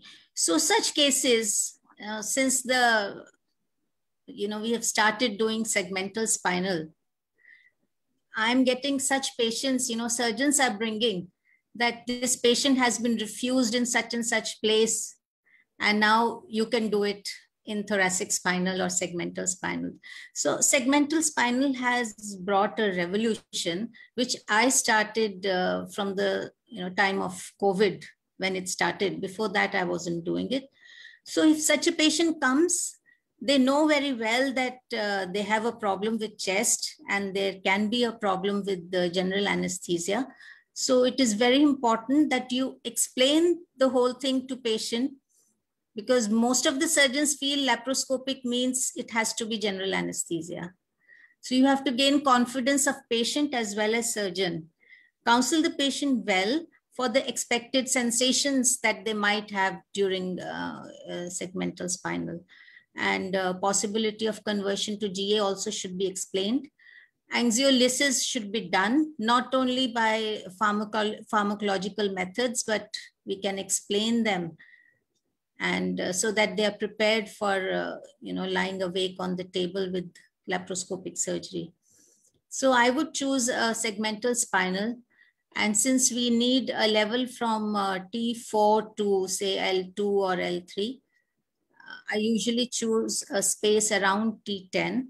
It could be T9, 10 or 10, 11, and use a isobaric levobupivacaine, 0.5%, and about 1.5 ml mixed with fentanyl is good enough for laparoscopic cholecystectomies. So after giving, preoperatively bronchodilators and steroids, whatever the patient is taking, doing the monitoring and knowing the oxygen saturation, you would start oxygen and give the routine pre-medication and give a segmental spinal. And they do quite well, laparoscopic surgery under segmental spinal. With this much dose, hemodynamic disturbances also don't occur much. The only thing is that you have to limit the insufflation of pneumoperitoneum. I usually start with the 11 mm mercury, and then up to 12 we allow. So that's it.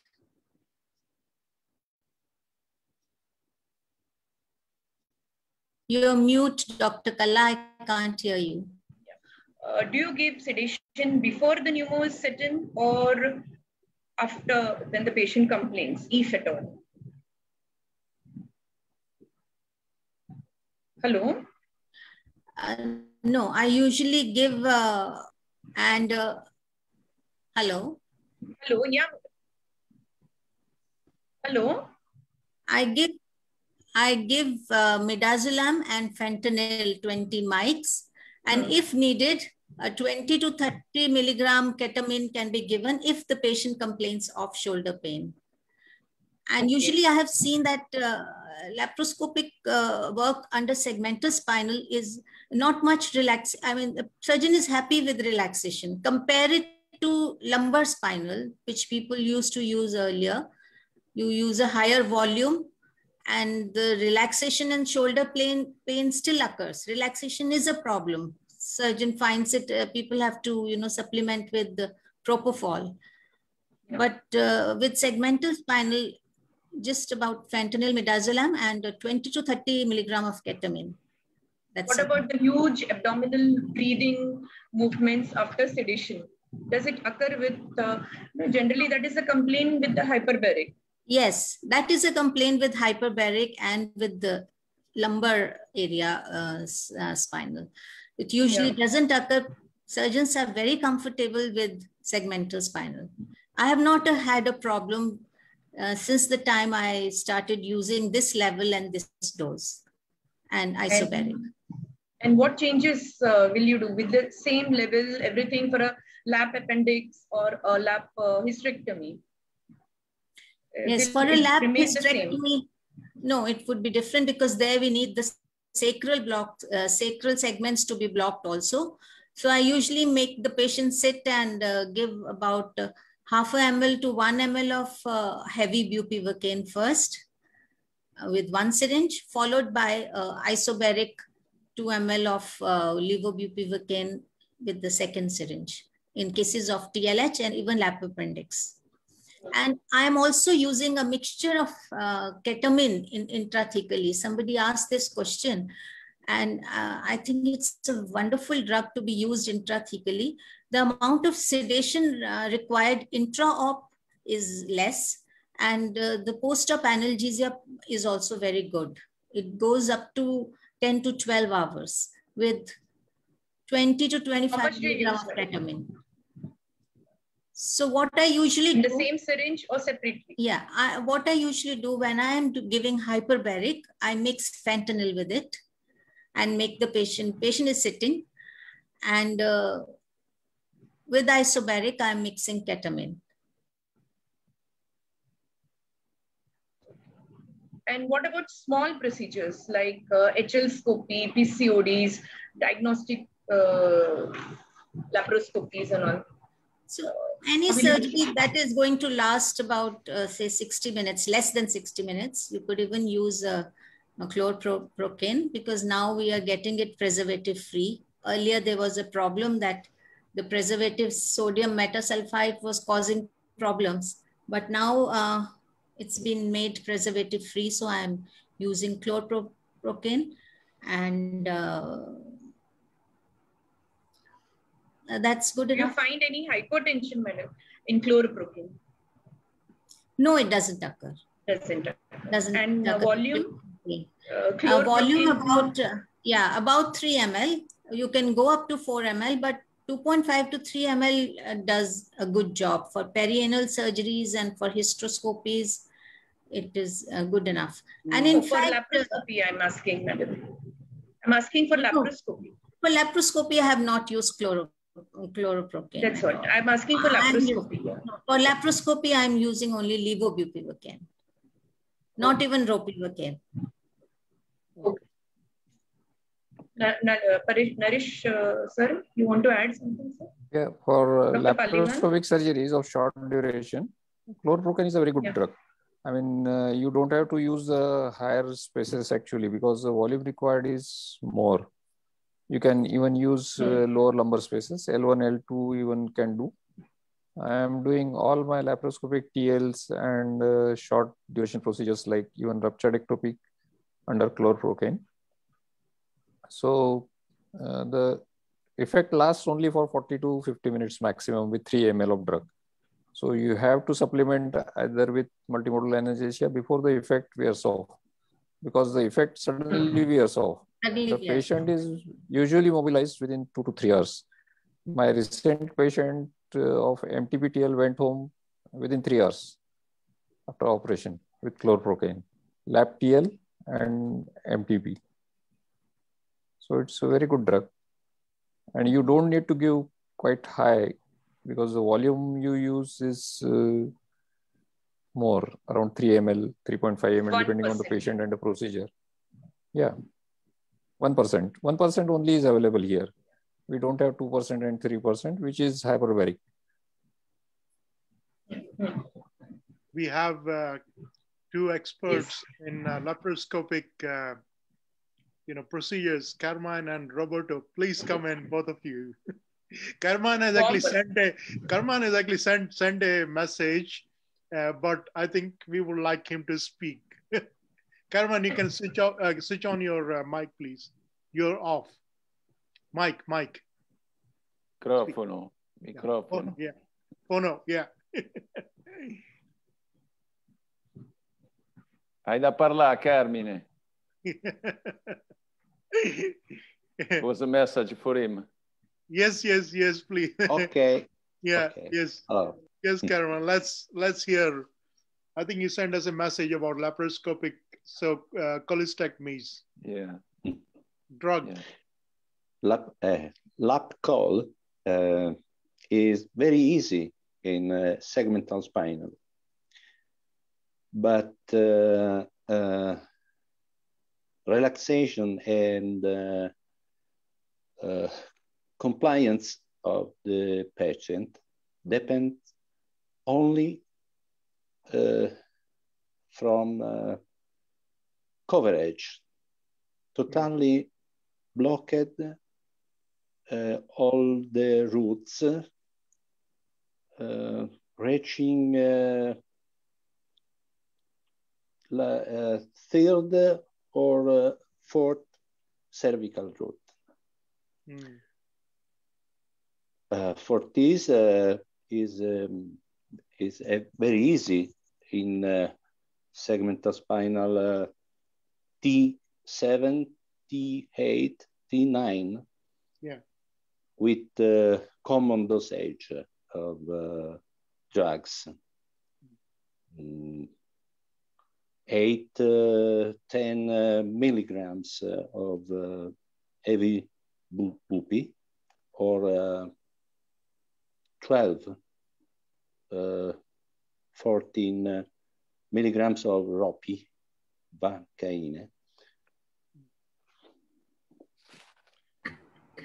Every time the patient don't feel shoulder tip pain, is well blocked. Third or fourth cervical route. For me, every time this don't happen, relaxation is not so satisfying. The patient fight against the procedure. Against the procedure. Pneumo. Yeah, pneumo. Yeah. Tutto questo. La relaxation depends only from sensory blockade, not motor blockade. For me, it's my experience. Roberto? Yes, ok. È per questo che faccio la spinoperi. Spiegaglielo tu che per coprire di più, per coprire più completamente, dici? Completamente, sì. Ok. Spiegaglielo tu perché io... Sì, ok. Allora, Carmine is, as you have listened, he explained that in his opinion, relaxation depends more on sensorial coverage than motor coverage. Obviously, it's also needed a motor coverage, okay, a motor block. But sensorial, it's very, very important according to him, and that's why he prefer to have a very large coverage, and preferably obtained by adding epidural to spinal. Yes. Okay. Or with continuous spinal.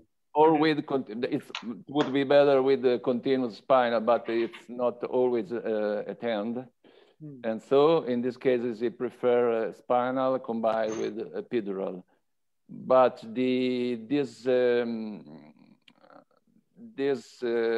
question, this topic of reaching so high roots at cervical level, it's something that Carmine had an intuition for a long time about this. And then he could finally realize and put into practice this intuition, having a continuous spinal at hand.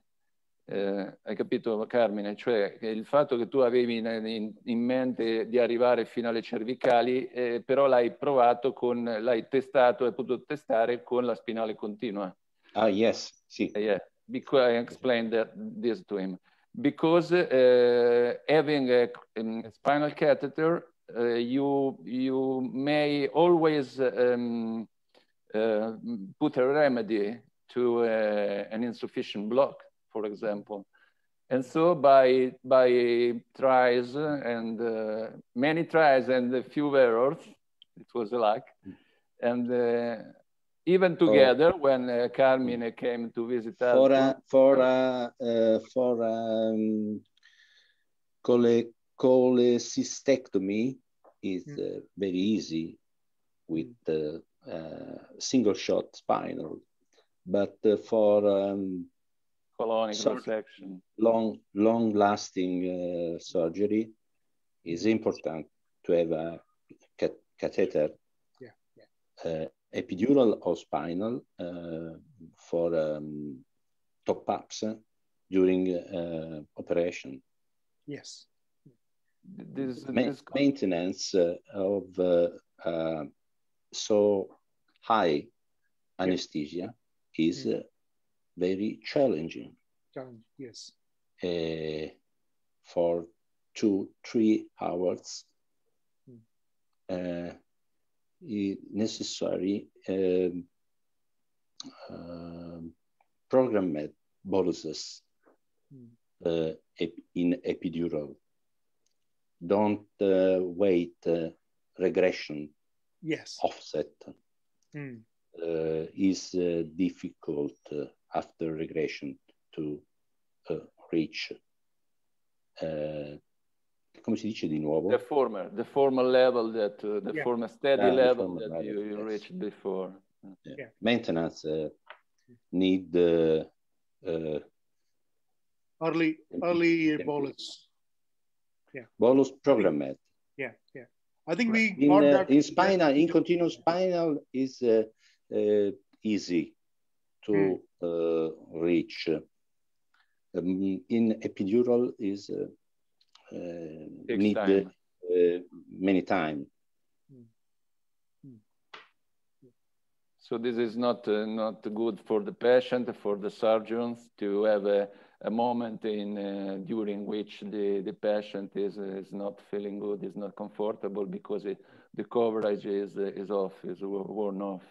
Yeah. And that's one of the greatest advantages of continuous spinal, because the effect is very, very fast, very fast. Yeah. I think what's interesting to actually hear is that you're saying that the sensory blockade is equally important. I mean, that motor may not be as important. That is that you're saying motor blockade, because if you're using drugs like ropivacaine, you do not get as much motor blockade, but you can still do the cases just with sensory blockade. Is that right, Robert? Mi ha chiesto se il blocco sensitivo. Cioè, ha detto, siccome è molto importante avere il blocco sensitivo piuttosto che quello motorio, è dimostrato anche dal fatto che usando la ropivacaina, che ha questa differenziale di blocco, differential, yes, blockade, yes. But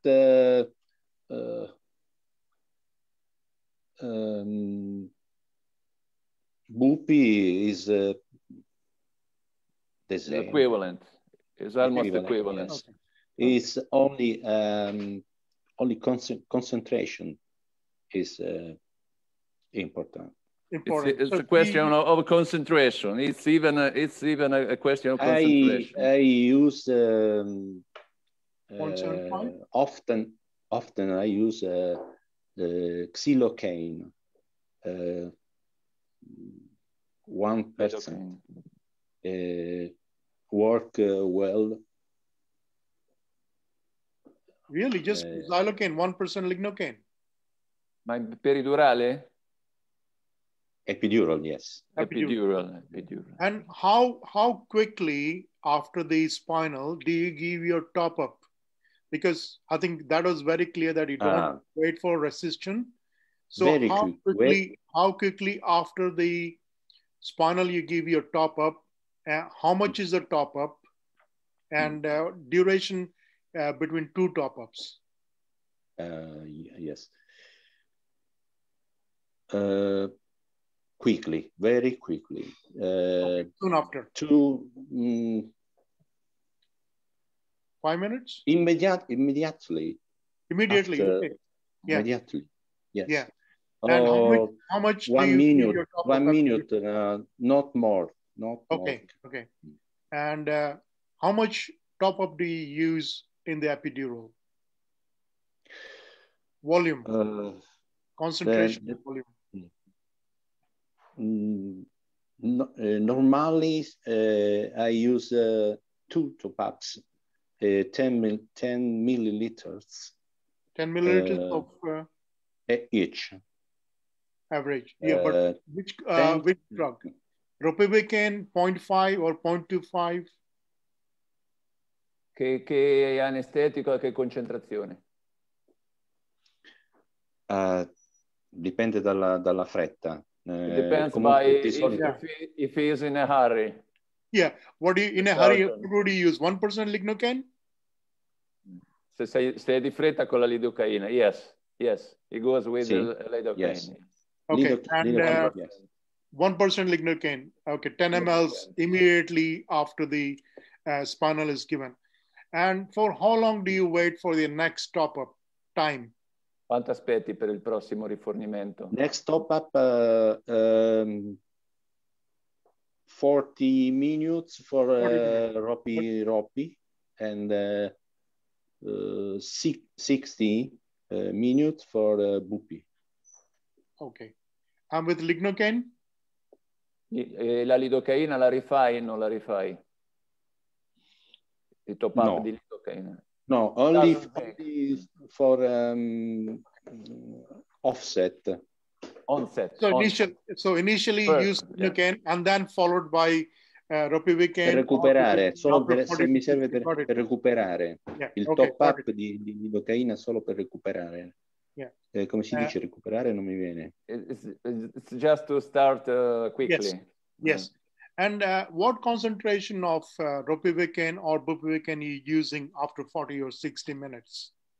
Is it 0.5% or 0.25?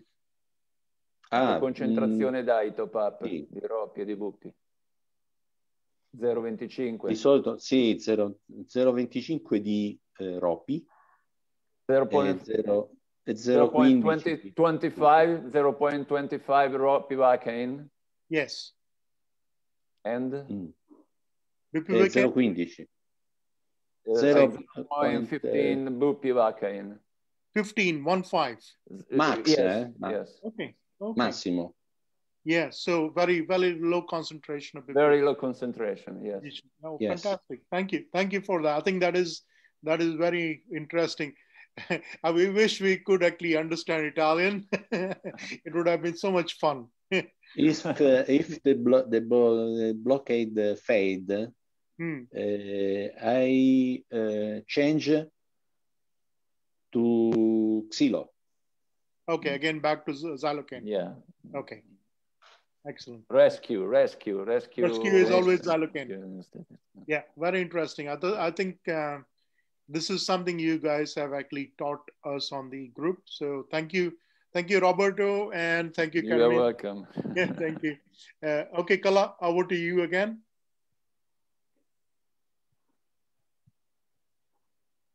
Mike, Kala. I think we're finished with the questions, sir. Yes, I think so. I just want to add something. Yes, madam. Like for, say, a total laparoscopic hysterectomy, where I know that it's going to go beyond 60 minutes, there, of course, we add an epidural. And I usually top up the epidural after 60 minutes, not like the Italian people, they give it immediately. Yeah. Till 60 minutes, the abdominal relaxation is quite good. And after that, for the intra-op surgical part, I use xylocaine with adrenaline because it gives a very good, I think the best relaxation out of all three. And after the first xylo with ADR, then when required, say another 40 minutes, then I would top up with bupivacaine or ropivacaine. Yeah. So are you using... Can I add one more point? Yes. Hello? Dr. Nita, yeah, I'll add one more point. Sorry, Kala, 1 second. Yeah. Can we be clear with our concentrations and doses, please? Because you actually said lignocaine with adrenaline, but what concentration and what volume? For intraoperative work, I use 2% because I want a good relaxation. Okay. So 2%, unlike 2%. What Carmen actually... Unlike them, and then followed by 0.5% bupivacaine. And it is only for post-op pain relief that I would use 0.25 ropivacaine or 0.125 bupivacaine. Volume, so madam, volume. Actually, now since you have heard Carmen speak, would you actually change your practice to a lower concentration and immediately use? Do you think immediately I wouldn't use, because that is the time of maximum hemodynamic fluctuations that are occurring. I wouldn't use it immediately. And the relaxation is good. So it's only after 60 minutes, I would say, because that's when the abdominal relaxation is going down. It's only then that I supplement with epidural, and I think I would continue to do that only, because we keep monitoring the blood pressure also. Yeah. If the blood pressure is down, I don't supplement. What volume, madam? So can I add here? Hello? Yeah. Can I add, sir? Madam is talking about hemodynamic stability. So if you go low on your spinal dose, suppose I give and I use epidural immediately to expand the volume of your spinal drug, like Paliwal sir said. And instead of NS, I use 2% adrenaline xylocaine in epidural. So immediately. So it allows me to go low on my spinal dose. So the hemodynamic fluctuations is much less.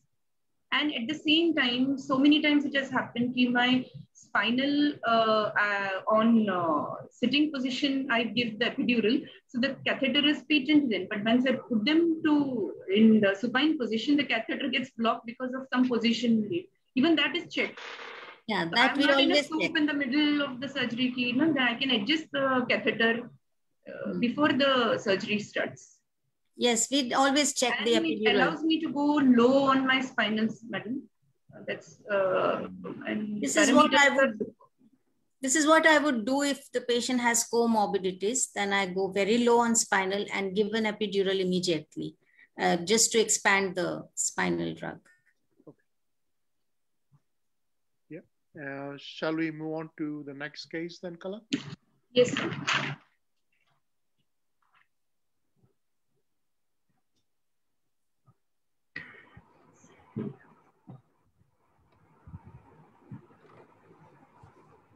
So, but this was the case which we were discussing. Now, we have this sort of spine, the same patient.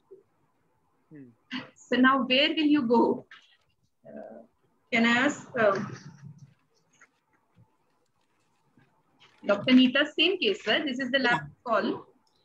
So, yes, we do have kyphoscoliosis in patients. And yes, it is said that the spread is, different, but still you can manage to put in an epidural. And I would still go in for CSE. With kyphoscoliosis. Dr. Ganesh, what would you do? Hello? Ganesh, you need say to... I would like to go 1 or 2 segments higher at say around T79. If the surgeon is slow, I would like to combine it with spinal epidural, or the surgeon is faster and we anticipate the surgery to get over within an hour or so, then 2 cc of isobaric glue you can, along with fentanyl 15 microgram should be my anesthesia for such cases. This is for single shot spinal. Yeah, if it is a laparoscopic cholecystectomy. And if the surgeon is fast, and if we are anticipating slightly longer duration of surgery, or the surgeon, you know that the surgeon takes slightly longer time, then we can always combine with epidural, as what madam is saying. But now I would here give the at epidural, around where will T79. you, the direction of the, will the epidural be in the same place as the upper level of the convexity, or will you go lower down and thread the catheter up? No, I'll give it at the level of the spinal only, because I would know the proper direction where I'm supposed to go. And I don't need to thread in much, 3 to 4 centimeters is okay.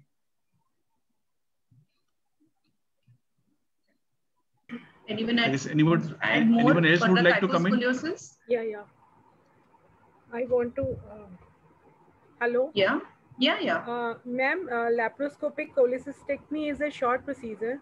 Normally, if we are using thoracic segmental spinal, then it can be done with a plain, even in this patient. Either we can give a isobaric drug or the hyperbaric drug, 2 or 2.5 ml, that is sufficient. And if the ultrasound is saying that there are too many stones or there are adhesions, or the patient is giving a long history of cholelithiasis, that means we will encounter adhesions there. So for anticipation, we can add 5 microgram dexmed in that plane, our whatever we want to use, either isobaric or the hyperbaric. So 5 microgram dexmed will give you 3 hours relaxation, but just you have to give sedation along with that. I use this ketamine, midazolam or Butram with that. And I am regularly conducting 4 or 5 laparoscopic cholecystectomy per day. Even I have started using pediatric spinal anesthesia, but not thoracic. Even up to 6 to 7 years kids with a lower intra-abdominal pressure, and with using this lumbar route. But I am using in those patients, I am using only hyperbaric drug with the fentanyl in pediatric patient also. Because laparoscopic cholecystectomy, they are considered to be a very short surgery. So I don't think I should use a epidural catheter for that.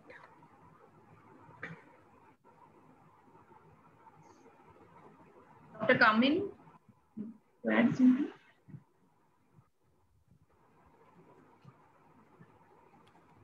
Yeah, I think Kala, what Carmine and Roberto actually do, they do a lot more extensive surgeries.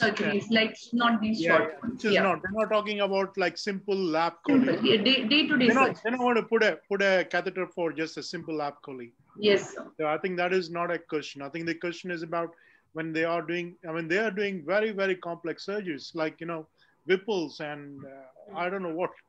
It's very difficult to actually talk. So let's not confuse the issue between simple lap chole and complex laparoscopic work. Okay. Yeah. So we'll go for the next case. Yeah, let's go for the next case. Yeah.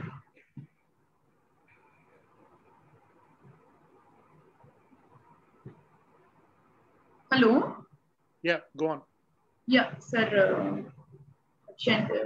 Case 4. This is for Dr. Richa. PCNL for a staghorn calculus, 65-year-old female. Kala, you're not shared the screen? Share the screen. Yeah.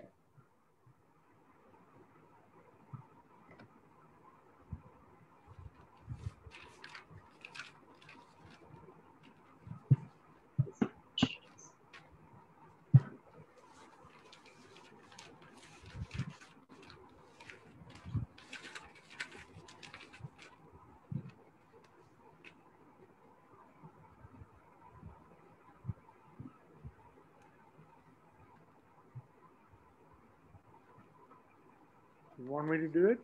No, I'll do it. Is it seen? No. Put that one out somewhere.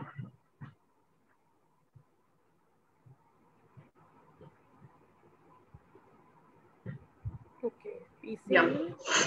I'll just minimize. IHT. It is, sir. 25%. Can you see? Yeah, I need to go on the slideshow. And yeah, it is true. Yeah. Yes, fine.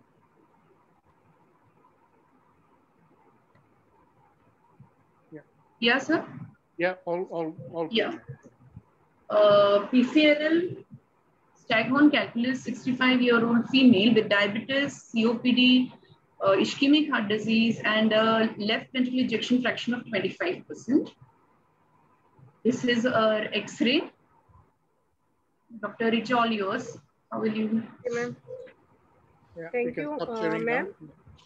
It's a difficult case of old age lady with COPD, diabetes. Can you stop sharing the screen, please? Yeah. COPD, diabetes, and ischemic heart disease. First of all, I'll go for the basic investigations and one ABG also, just to see the baseline PO2 level. And I'll see the, because it is an elective surgery, and I'll see the, if I can reverse the obstructive component, reversible component of the COPD, then I'll try to revert that. And I'll control the sugars. And I'll, on table, I'll first make the patient supine and then make prone without any anesthesia, that whether the patient is able to lie down or not. If it is so, then I'll proceed for the surgery by keeping all the parameters in the normal position, which I can, like sugars, and I'll continue all the drugs for the heart for the same day. And for this case, I'll explain, first I'll take high risk consent, like the patient may go on to the higher center if I am doing in a peripheral setup. Secondly, I'll tell the surgeon if your procedures, because it is a staghorn calculus and he may need a supracostal puncture, so it may need a longer duration. So I'll tell him to do it in 2 sittings, and I'll explain to the relatives also and to the patient also. And after taking all the consent, I'll give a combined spinal epidural for this patient. Or I can give a, if the epidural catheter is not there, then I can give a plain plain thoracic segmental spinal, but I'll use a dual block in this patient.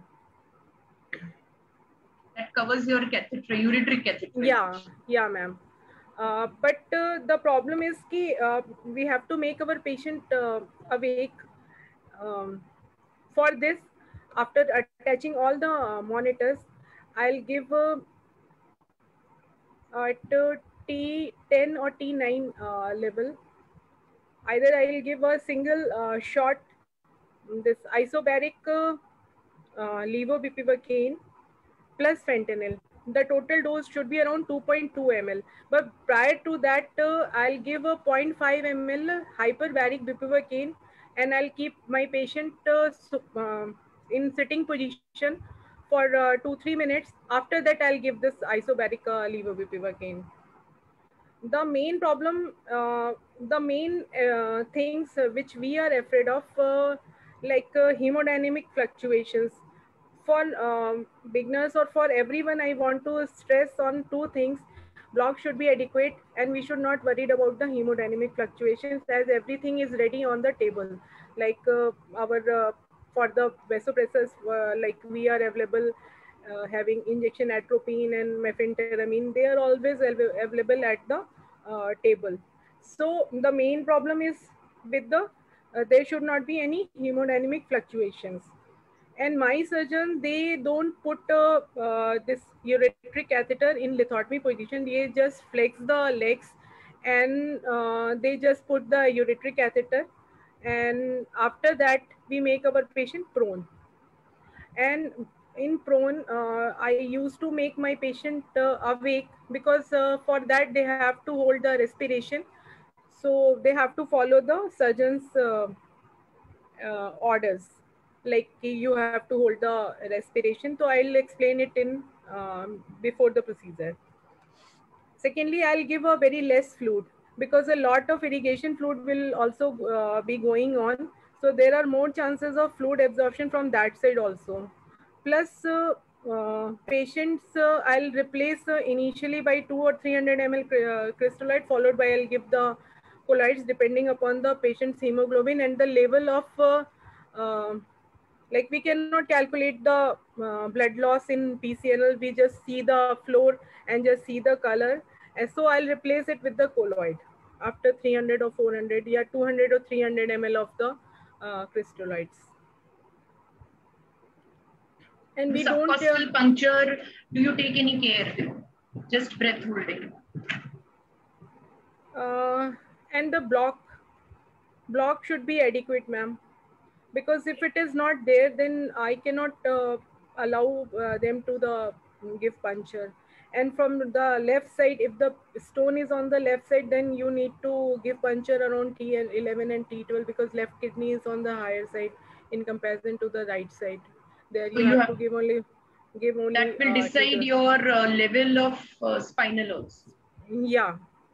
And in normal patient, I did many cases, not in this case, I did many cases of PCNL, and I compared this intrathecal dexamide with intrathecal fentanyl, and I presented a paper also, even it was published, and I found that this supracostal puncture, where are the pulmonary complications are more. So patient tolerated intrathecal dexamide more in comparison to the fentanyl, because it caused less pain. It caused profound relaxation in comparison to the fentanyl. But in this case, because of the so many comorbidities, I'll go for this fentanyl, and I'll restrict my surgeon to, if it is taking a too long time, then do it in the second sitting. In between, I'll give some Lasix also. The main thing is, if we are using the regional anesthesia in this patient, if suppose surgeon has developed any pulmonary complication during puncture, then we can detect early. In comparison to the general anesthesia, we can detect pulmonary complication in an early stage if we are dealing with the spinal anesthesia. It is my experience. Do you use bolsters for patients under spinal? Ma'am, if we are using the spinal anesthesia for this PCL, then we don't use bolsters, because it decreases the intra-abdominal pressure. Even it is also recommended that if we are using the spinal anesthesia, then there are less engorgement of the epidural veins. There is less chances of increase in intrathoracic pressure, so there are less chances of bleeding. We just make the patient prone, and we do the procedure.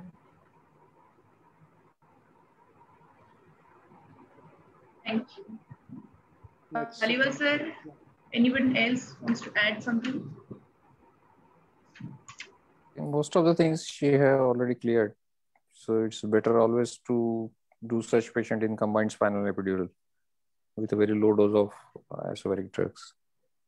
Yeah. The PCNS can be done in a single shot isobaric drugs also, without doing it in 2 drug combination, especially when using a little bit of higher dose, so that there is early sacral involvement also. With when you use around 2.5 ml of the drug, it takes some time, but within 10 minutes there is some sacral involvement, and the effect wears off after some time, after 60 to 70 minutes. But if you are using a dose around 2.5 ml, then there is no need to use two-drug technique. If you are using a little less dose, then you can combine it with hyperbaric and isobaric drugs for PCNL. Yes, sir. Anything else, sir? Shall we go ahead with the next case? The only problem, ma'am, which I faced is the patient, they complain of nasal congestion because of this intrathecal dexmet. So we used to give this intranasal Otrivin for those patients on the table. That gives them immediate relief. That is the only disadvantage I feel. I found it more with clonidine. So I nasal don't congestion, I have found actually. It more with clonidine rather than dexmet. Yeah. I don't know why. And itching is more profound with fentanyl. I mean, it's very horrible at times. Yeah. We'll proceed to the next case. Ma'am, I want to add some one more thing. Yes, sure. If the we have seen the literature also, and we have also faced the patients with the scorpion bite, and our this hyperbaric bupivacaine is not working. In those cases, this isobaric levobupivacaine that works well. In any case. Good point. Yeah. I think. Yeah, this is we the always advantage. Consider if there is a scorpion bite, none of the LA works. Spinal but this doesn't work. Yeah, isobaric works. Yes, ma'am. Very, very interesting. Very interesting. Yes, sir. Thank you, sir. Okay, let's move on to next case then. Yes, sir.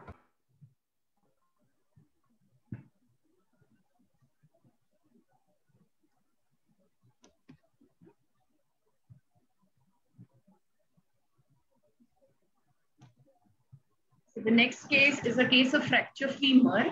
69-year-old male for fracture femur fixation who's a diabetic, hypertensive, ischemic heart disease, and a patient of chronic kidney disease. With a left ventricular ejection fraction of 20%, has undergone PTCA, is on anticoagulants, takes dialysis on every alternate day, and also has a history of pulmonary COX with fibrosis. This is the X-ray picture. Dr. Ganesh, how will you go about now? Now this case, diabetic, hypertensive, pulmonary COX, and other multiple comorbidities like CKDs and alternate day dialysis. Ideal for me would be to wait for 5 days so that clopidogrel action is tackled with. If the patient is only on plain 75 milligrams of aspirin, we can go ahead with the regionals. Otherwise, if the patient is on clopidogrel, then we'll wait for 5 to 7 days. Earlier days when we used to have only hyperbaric drugs, the hypotension issue used to be very significant, and we used to always go with epidural or combined spinal epidural. With the availability of the isobaric drugs, we have another armamentarium or another option nowadays with slightly higher lumbar single shot isobaric levobupivacaine injections of say around 1.5 to 2 cc. We are able to manage such cases of dynamic hip screw or PF Nellins. But if the patient is for bipolar hip replacement, then the relaxation can be an issue. In such cases, then I like to combine dual drug therapy, that is 0.5 ml of heavy bupivacaine and say 1.5 cc of leoanavin. But the spacing has to be there in both the between the two injections. And after I give heavy bupivacaine, I would wait for another 2 minutes for it to settle down. And then I would go for levobuprofen injection. That's all I guess. And any changes, sir, with the surgical procedure, like all fracture femur will be the same, or a DHS or a That's what I said. That's what I said. Yeah. If it is DHS or PFN, I would prefer giving single drug, that is levobuprofen, 1.5 to 2 cc combined with fentanyl. And if it is bipolar, then I would combine dual drug, that is first injection of heavy bupropion, 0.5 cc, wait for 2 minutes, let the drug settle down, and then 1.5 cc of levoanavin can be given to cover the higher levels. What difficulties, I mean, with hyper and isobaric, the same procedure have you faced? If you compare both. With hyperbaric, definitely the onset of hypotension used to be very fast and much prolonged. In this patient with 20% ejection fraction, definitely hyperbaric will cause severe hypotension. Nowadays, since last 3 to 4 years, I am being giving fascia iliaca compartmental block for all the patients of neck femur. The moment I give fascia iliaca block, the patient's BP starts falling. So I empirically start all these patients on low dose noradrenaline infusions before I start giving anything. When the fascia iliaca block is in place, after 10 minutes, I give the position, and then isobaric drug doesn't cause much hypotension. This has been my observation. But the tapering of the noradrenaline infusion in isobaric drug is very fast. But when I'm using hyperbaric drugs, the tapering takes longer time in the wards. Otherwise, in isobaric drugs, I generally taper off during the surgery only. Generally, for a femur fracture with high risk and multiple comorbidities, we tend to go for blocks, in the sense lumbar plexus or sciatic plexus. But even lumbar plexus has given me a lot of trouble with hypotension. There is isobaric I never. Definitely. Since this patient is on anticoagulant and alternate day dialysis going on with heparin, so lumbar plexus can be tricky in these cases, as well as lumbar plexus is technically more demanding. Yeah. If the patient was not on any anti. Yeah. Go ahead. If the patient was not on an anticoagulant, then continuous spinal would have been a fantastic choice for this patient. Then next case will be the choice will be the isobaric bupropion. Then I would go for lumbar plexus. So blocks are being replaced by isobaric, you can say.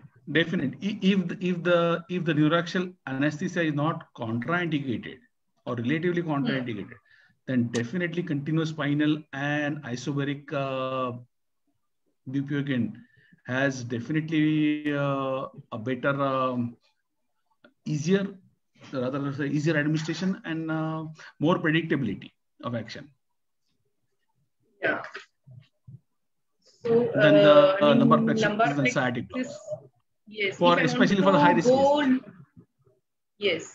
So I will have to give a continuous lumbar plexus in such cases, which will need me a sonography or a PNS and expertise too. And till days, even if I'm giving blocks, I am more comfortable with spinal. I know I can give it in one shot rather than the deeper blocks in such cases. With such kind of patients, when you don't want to fail actually, yeah, a private anesthetist is working as a single person. We generally initially used to give more drug. Yeah. That 20, 25 ml, 30 ml for lumbar plexus. And it invariably used to seep into epidural spaces, and it used to definitely cause some kind of hypotension. Though delayed, but it used to be there and it used to be prolonged. With better coaching, we have reduced it to say 15 to 18 ml for lumbar plexus. Still sometimes if we are in a hurry, and we inject under pressure, still there is some probably epidural space and there is some hypotension even with perfectly working lumbar plexus blocks. So I would definitely, if the neuraxial anesthesia is not contracted, I would definitely go for continuous spinal or isobaric drug in such cases with noradrenaline support. I want to ask a question. Yes, sure. Yeah, please, madam. Spinal microcatheters are not available in India. So which catheter are you using for continuous spinal? For the pediatric epidural catheter, we are managing. We are managing with that. Though not ideal, definitely. Yeah. Okay. I have done a lot of continuous spinal. I use 18 gauge epidural catheters. So there was a lot of discussion on PDPH with continuous spinal. But in my practice, I've hardly noticed any PDPH. I keep the catheter for 24 hours. For 24 hours, yeah. And remove it after 24 hours. We tie a knot. Yes. A knot is tied and we just leave it in place for. And just tie the injection port and it's just packed. Nobody touches it. The continuous spinal catheter, it's high time that we have continuous spinal catheter sets available in India, actually. So it's a wonderful procedure, excellent procedure. Yeah. See, it is very simple. It can be tried by everyone. Actually, I wanted to ask Dr. Carmine. And the results are more predictable. The results are very predictable. A lot of spinal. What is their protocol? What do they use over there? And what is their protocol? If Dr. Carmine can just tell us about it.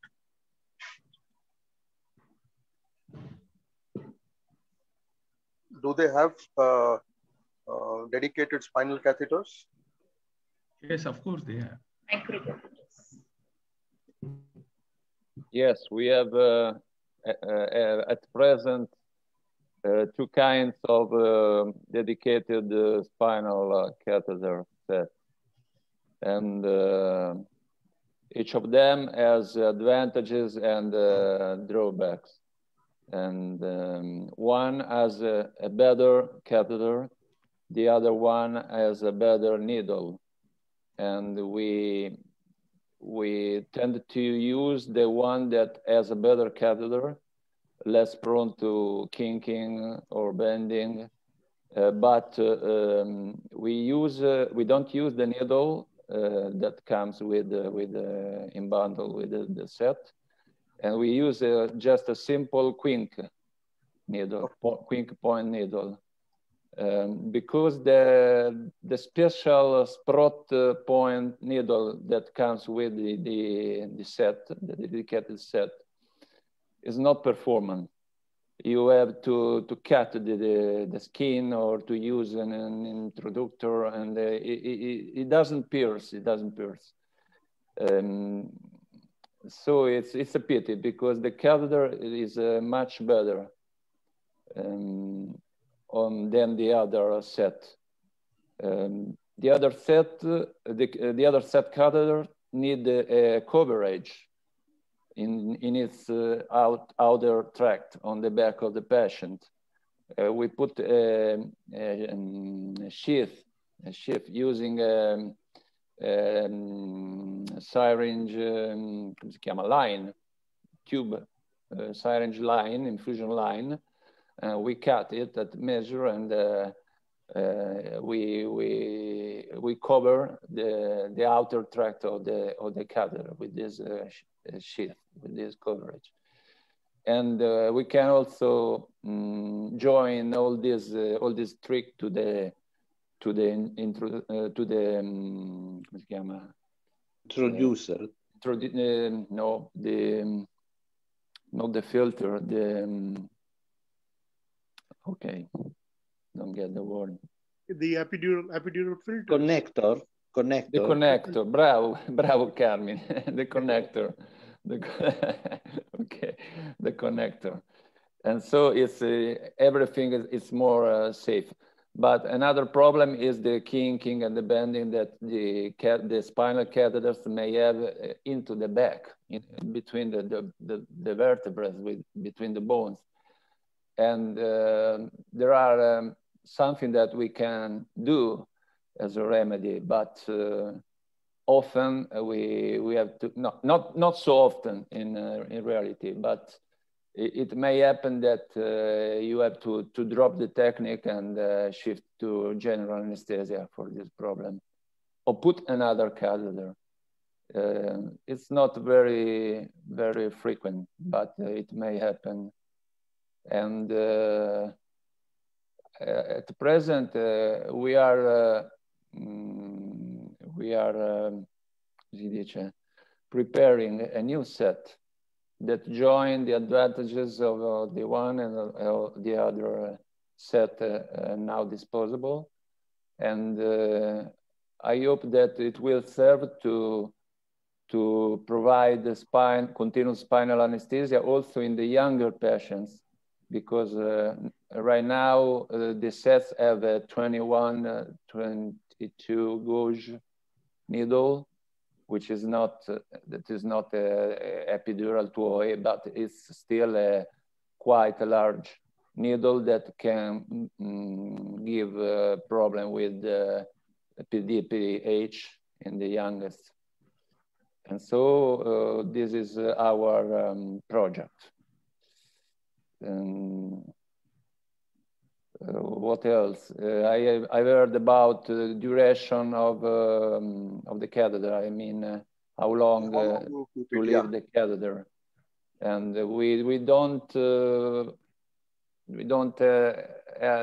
we hadn't any problem even for duration of a week or more, and we keep the catheter as we would do with an epidural one when there is some uncertainty with the result of surgery. And so we keep the catheter in case of emergency, in case of reopening.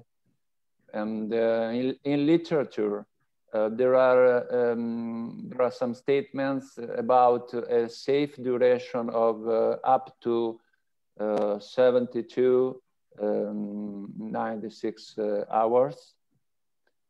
So 3-4 days, without any growth in bacterial culture. So if you keep well your catheter, there are no infectious problems. We have had no one in many hundred cases. That's great. Interesting. Thank you, sir. Can I ask Dr. Starnari? Yeah. They have been using, hello, good evening. They have been using a lot of combination for intrathecal administration for all the multiple cases, like say laparoscopic Whipple channel you are doing. For postoperative infusions, what combinations are you using?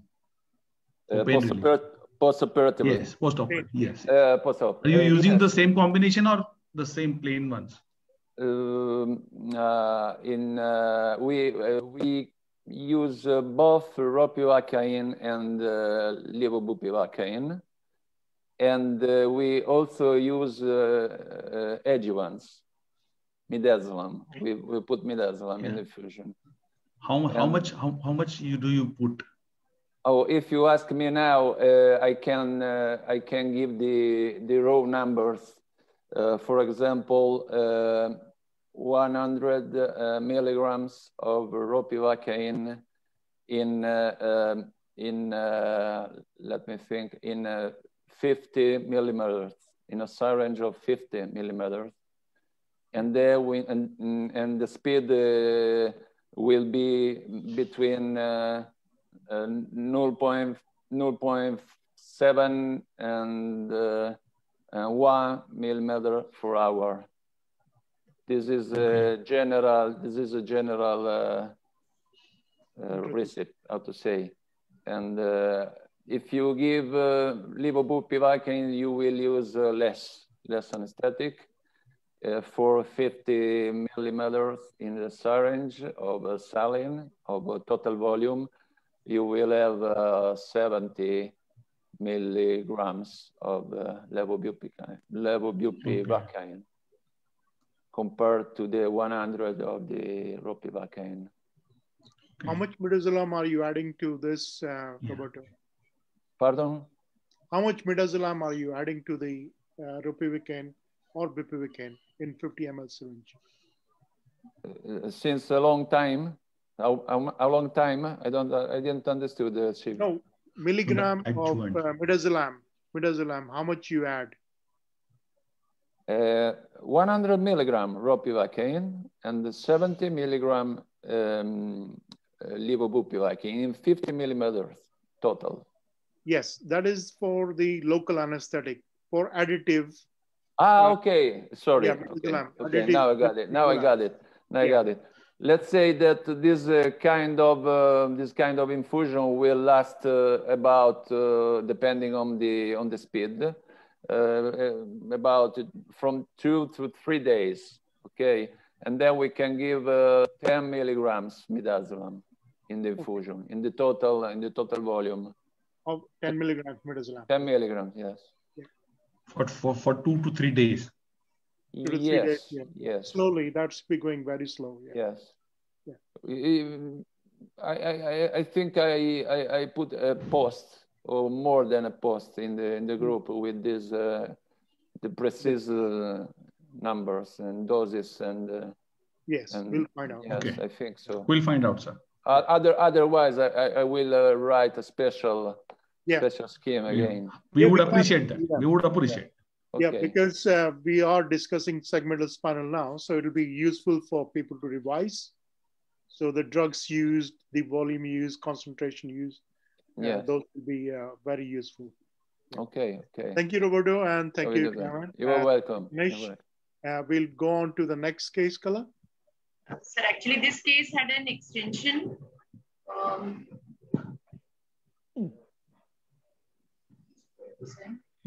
Yeah.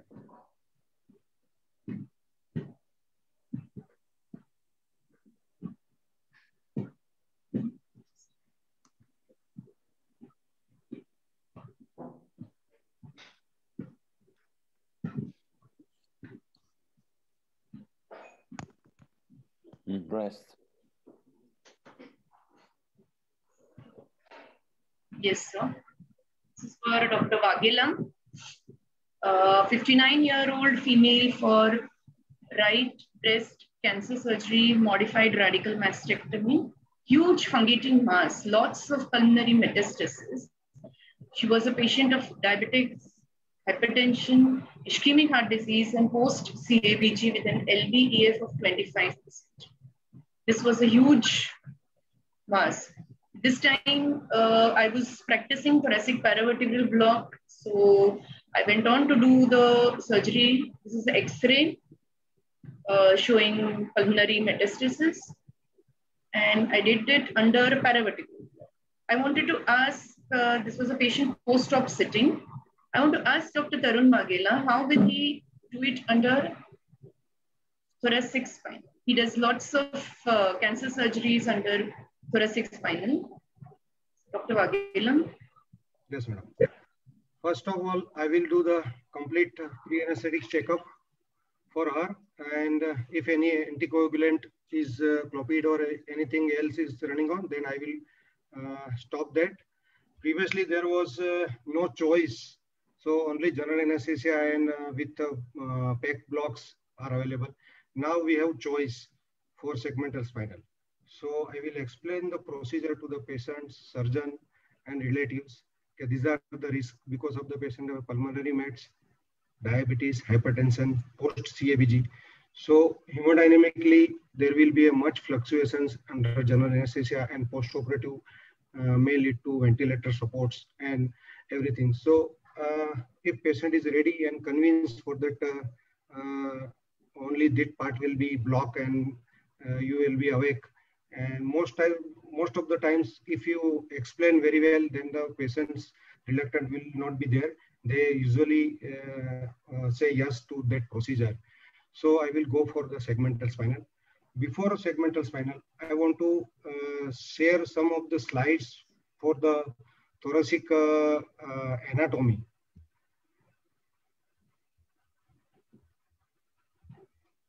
So, sir, yeah, just you can share. Yeah. So what I need to, sorry.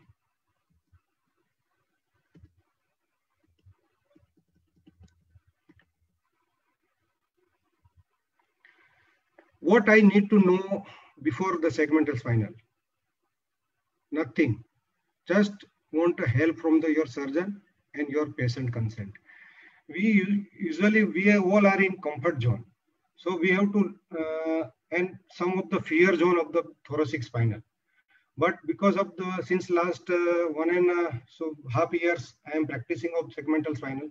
So that fear and comfort zone, I have come out in the learning curve, and all the faculties learned, the Paliwal sir, Carmina Pulao, and all the Kala madam has guided me, and I now come to this zone. So you may also come to this zone. So this is a case of MRM. Can it be possible in segmental? So answer is yes, it's possible. But before that, you have to just know the anatomy on the thoracic supply, nerve supply, which dermatome you have to block. That you have to make your study. And before that, the key of success of this all thoracic segmental spinal is this MRI images. In this MRI images, we can predict that we can show that the cord lies more anteriorly in thoracic regions compared to the lumbar region. In lumbar region, it is completely obliterated. The space is obliterated. So this is the key of success of this all thoracic segmental. The same images, MRI images in the lateral position also. We can know that there is no gap in the lumbar region. That's for the while giving the spinal anesthesia, we do in angulation of this patient's position. At that time also, the space will be much more. So for roughly remembering, at T4 level, the distance between the posterior dura and the cord is roughly around 8 mm, and at L4, it is 4 mm. So thoracic spinal is more safer than the lumbar spinal. And we usually giving spinal lumbar level since years, and we have very much experience, though we get very less space there. In thoracic spinal, we get more space. So the confidence level will be much more for giving this thoracic spinal. In my PG days, and most of all the residents have puncture, so many puncture in thoracic epidural, the dura, but the patient doesn't have any of motor damage or any cord damage signs. That may be the probably explanation of this explained. Now, also you can remember this in thoracic level, the cord is more anterior, lumbar level posterior, and in caudal level almost negligible. So the same space is more in the thoracic cavity. That was the take-home message. So for MRM, I want to give segmental spinal at T7, thoracic T7, that roughly represent the inferior angle of scapula. For thoracic spinal, it is not as usual as lumbar spinal. You have to do angulation. So if you hit the first transverse process, and then after hitting the transverse process, just withdraw the needle, redirect it to 30-degree angles, and you will be easily reaching the subarachnoid space. Remember, the distance between the skin and the thoracic spinal is very less compared to the lumbar region. So you can redirect the needle, hit the transverse process. Now this is the first transverse process. Now you can redirect the spinal needle, and you can go reach the subarachnoid space. Thank you. These are the only slides representation. Now for the case,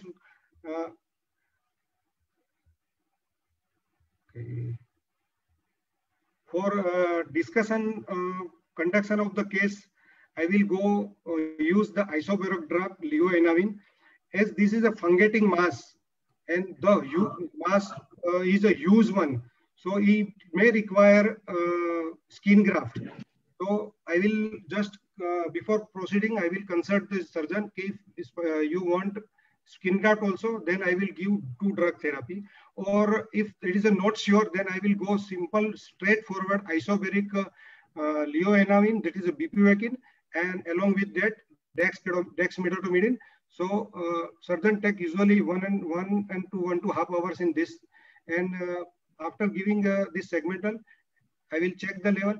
I have conducted more than 25 cases of MRF under thoracic spinal. Only 1 cases require supplementation at the axillary level, axillary dissection. Otherwise, all patients are not require any supplementation or any sedations. If patient wants sedation, then only I give sedation. Otherwise, patients usually remain quite awake, comfortably, hemodynamically, totally stable. I supplement nasal oxygen for the safety purpose. I monitor EtCO2 level also. That will be all remaining within normal limits. In first 2 cases, I have intubated the patient, as I have given more doses for avoiding of early effect loss. So after that, I am giving 7.5 milligram along with the Dexmed 5 microgram.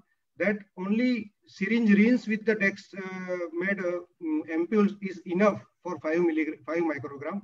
No need to, so the volume will be not increased. So I will give 7.5 milligram leoanavin, and rest of the things we are comfortable or managing any cases if patient goes into respiratory arrest or bradycardia, hypotension. We have enough experience for managing all these things. And post-operatively, I will, for pain relief, I will give drug. I will inject the drug through the lower drain. They put the drain, Romovac drain, and I will inject the drug from that lower Romovac drain, that Anavin, our 0.5% bupivacaine, and along with the dexamethasone to increase the more analgesic effect. And that is non-invasively. In PEC, previously I was giving PEC 1, PEC 2 block, but surgeons are not satisfied with that because of that duration and edema of the drug. So post-operatively, that is an easy and convenient way to prolong your analgesic effect. Thank you. Sir, so in this respect, which is more safer?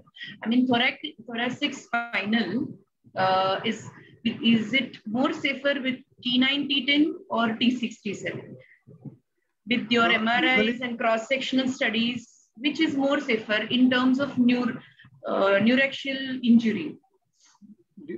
T7 is preferably, I prefer always T7, as it is easily, we can reach easily from the inferior envelope scapula, we can mark easily. And after giving local and patients somewhat sitting position, the space is more in T7 level compared to the T4 level.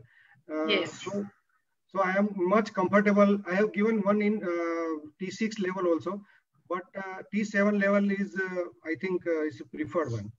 Have you any time checked for the cervical root involvement or with the needle prick? Yeah. No, patient is not complain of anything, yeah. Any motor numbness or sensory loss in the limbs or anything else. And post-operative patients, all movements of the legs and abdomen, they are remaining spare. So patients hemodynamically very much comfortable. Hardly 2-3 patients require atropine or some 5 milligram mephentrine or like that. That is easily manageable. Yeah, in my experience, what I have done with ropivacaine for breast surgeries, where post-operatively I checked motor is good. I mean, patient can move the legs and they can hold my fingers very tightly, you know. But the sensory loss with needle prick, if I saw, was almost up to the clavicular level, up to elbow and knee. And which I kept on checking every 15 minutes. The regression, complete regression took around 2 hours. But motor was absolutely fine. Patient was talking. She had no complaints. But sensory loss was with just 1.5 ml of 0.75% ropivacaine and T6. Okay. So maybe we have. I have used only that levobupivacaine. Yeah. Because at the thoracic level, the fluid displacement is more than at the lumbar level. Yeah. So you need lesser volumes. Okay. Anybody wants to add? Ma'am, you add some adjuvant? No, I did not add adjuvants. I gave, local infiltration post-operatively. That was enough because for breast, almost the pain is less. They cut the nerves because of the transactional incision. So the pain isn't much. It's the more of stretch pain, which is taken care with the multimodal analgesia. Okay. Okay. Carmen has actually messaged, and his message was that it's T4, T7 Spinal with 4 to 10 milligrams of bupivacaine. Ropivacaine, 6 to 12 milligrams is his dose, and he gives us as 2 milligram boluses. That was the message from Carmen. If you like, can I share the screen for one slide? Yes, just yes, Roberto, you can. Okay. Yeah. I wanted to add something to what Dr. Tarun Vaghela said, and maybe many of you have already seen this slide that I shared in the group. This is all the possibility in which we are not seeing it, Roberto. You need to double click. Yeah, that's it. Yeah, that's it. Yeah. These are all the possibilities in which you go straight at lumbar level because there is no the core there, but actually the core may be there, maybe under your needle. These are the percentages because of anatomical reasons and because of mistakes in counting, in finding the level of puncture. So you see that you can see that lumbar level is not as safe as one as we are taught normally. And what I always say is that the technique of a spinal puncture is more important than the level at which you put it. You must have a correct and safe technique also at lumbar level. Thank you.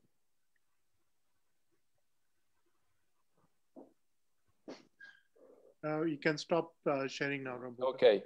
Yeah, thank you. Yeah. There's a question. Yeah. Can we administer hyperbaric bupivacaine in thoracic spinal for MRM? Yeah. Kala, you need to have your mic on. Yes, you can do it, but then you have to go low on the volume because the drug at the thoracic level spreads more faster than the lumbar region. So how we count at lumbar region, you give 3 ml for covering around 6 segments. Here, you just need to give 1 or maximum 1.5 for hyperbaric. And you give it in lateral position and make the patient supine immediately. The curvature is at T5, T6. So the drug spreads up to around T1, T2. But then you get bradycardia, you may have a bit more hypotension. You have to be careful. Yeah. You are actually, because you are going to block the cardioaccelerator fibers, and it's going to be intense as well, I think. But you have to remember that you can't be doing the segmental spinal at thoracic level in sitting up position with hyperbaric. The drug will just gravitate down. So if you want to maintain the level, then you need to actually do it in the lateral position. Obviously, with the hyperbaric, you have to keep the operative site dependent. But it is possible, but with lesser drug. Yeah. I have done MRNs under epidurals in the past. At present. Okay. And to those all who are wondering whether we are injuring spinal cord at the thoracic level, but if you see lumbar region, many a times you have felt the patient complaining of paresthesia when you are with the needle you're entering. Yeah. Because the cord is more dorsally at the lumbar area than at the thoracic level. And T9 and 10, it begins to go more dorsally compared to T6-7. So the more higher, that is at T6-7, you're more safer than at T9, T10. Okay.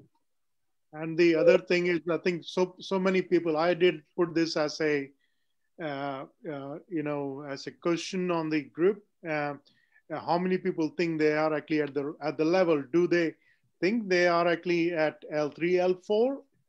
It has been seen that people are never at L3, L4 interspace, where they think there is no spinal cord. Most people are actually at L1, L2 level. Yeah. So they do actually give the injection, lumbar injections, at a point where you can easily injure the spinal cord. And there are actually instances of people injecting local anesthetic into the spinal cord at lumbar region.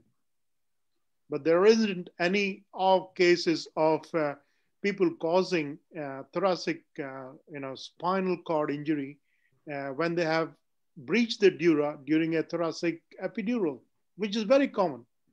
And that too with a large needle. I mean, you're using 16 gauge epidural needle. This is huge. So I think that misconception has to slowly disappear. That with lumbar you cannot cause spinal injury. No, most people actually can cause that. It's known thing. Okay, moving on to next one, Kala. Yes. May I add one line? Yes, madam. Ma'am, with this technique, I used my surgeon. He put the 4th chemo port yesterday without any local anesthesia, only with this thoracic segmental. I just want to add that. Yeah, even chemo port you managed. Yeah. That's what I said. Can I add something? Yes, sir. Please. For breast surgeries, there are so many options. Yeah. I mean, for post-op analgesia. So the surgeon can actually give PEC1, PEC2 block during surgery. Even he can give this serratus anterior plane block during surgery. And that can be utilized along with segmental spinal. Using hyperbaric drugs in segmental for breast. Yeah. You need to keep the patient for almost 10-15 minutes in unilateral position. And even after that, it is bound to spread to other side. And with hyperbaric drugs, the selective spinal is not there. I mean, there is not much differentiation between sensory and motor. The motor component is quite heavy with hyperbaric. So the advantages are lost. Yeah. So it's always better to have either isobaric, or if the patient is very frail and this thing, you can even use hypobaric drugs. The hypobaric are much safer than isobaric, but the time duration limit is very little with this. And then again, you have to keep the patient in lateral position for some time with head up tilt. Yeah. So it's time consuming. The safest one is to use isobaric drugs, low volume. Yeah. And most of it is mostly sensory, so not much hemodynamic fluctuations and no respiratory problems, even with high levels of block, even with dermatomes involving C5, 6, 7. And you need that much involvement for breast surgeries. I mean, I have put up a video testing the finger grip, grip strength in the little finger. I have posted that video on Anaesthesia. The patient had no sensation on the little finger, but the grip strength was good, indicating that only sensory component was involved. And the patient was very comfortably talking, and she was even moved to stretcher by herself after the surgery. I think you have to again come back to that you need to discuss with the surgeon what exactly his requirements are. Now, if you Yes. have a cancer, you need to know what extent they are going to go for. Are they going to take out the pectorals? Is this a radical, mastectomy? Or is this a simple, because if it is going to be just taking out the breast tissue, you don't require a muscle relaxation. Yes, There's it's no superficial surgery. Yeah, superficial, yeah. But like this is a fungating mass, they might want to actually go more extensive, even into the axilla for that matter, where you actually need to actually have a level up to T1. Actually, I did a similar case recently, but in paravertebral, because the fungating mass, the fungating infection was extending till the back of the patient. Yeah. So I was scared to give segmental spinal, which I am very much favored actually. Yeah. But I gave paravertebral block in that patient, just for the fear of getting the infection inside. Yeah. You can combine it with the epidurals if you think the duration is going to be longer. Going to be long, rather than increasing the dose of the intrathecal drug, you can better combine it with epidurals. Yes, yeah. The other thing is that I think the PEG blocks are going to go off out of favor. The surgeons don't like it. The local anesthetic in the space, in the plane, they cause a problem with the use of diathermy.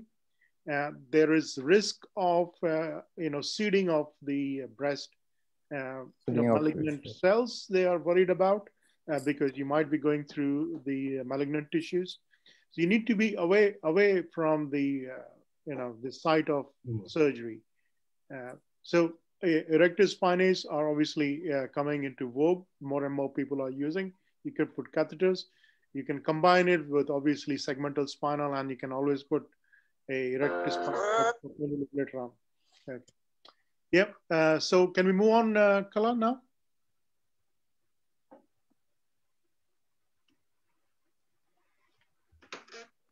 Kala, I think she's having problem. Yeah.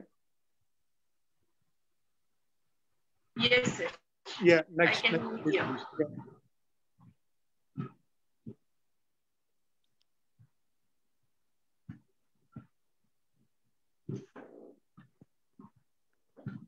So there's just one more question. Yeah. For axillary dissection, what else has to be supplemented? No need to supplement anything. Usually the surgery finishes within 1 to 1.5 hours, and that time the effect will last till that time. And only one patient requires supplementation, and that I have given Dexket. Remaining amount of dexmedetomidine and ketamine supplementation. The thing is that people forget that you can still, surgeons can still use local infiltration. That's not that just because you have given spinal does not mean that they cannot use, local anesthetic. They can still use local anesthetic in the axilla for dissection if the level is not to their level, satisfaction. Yes, Kala, go on.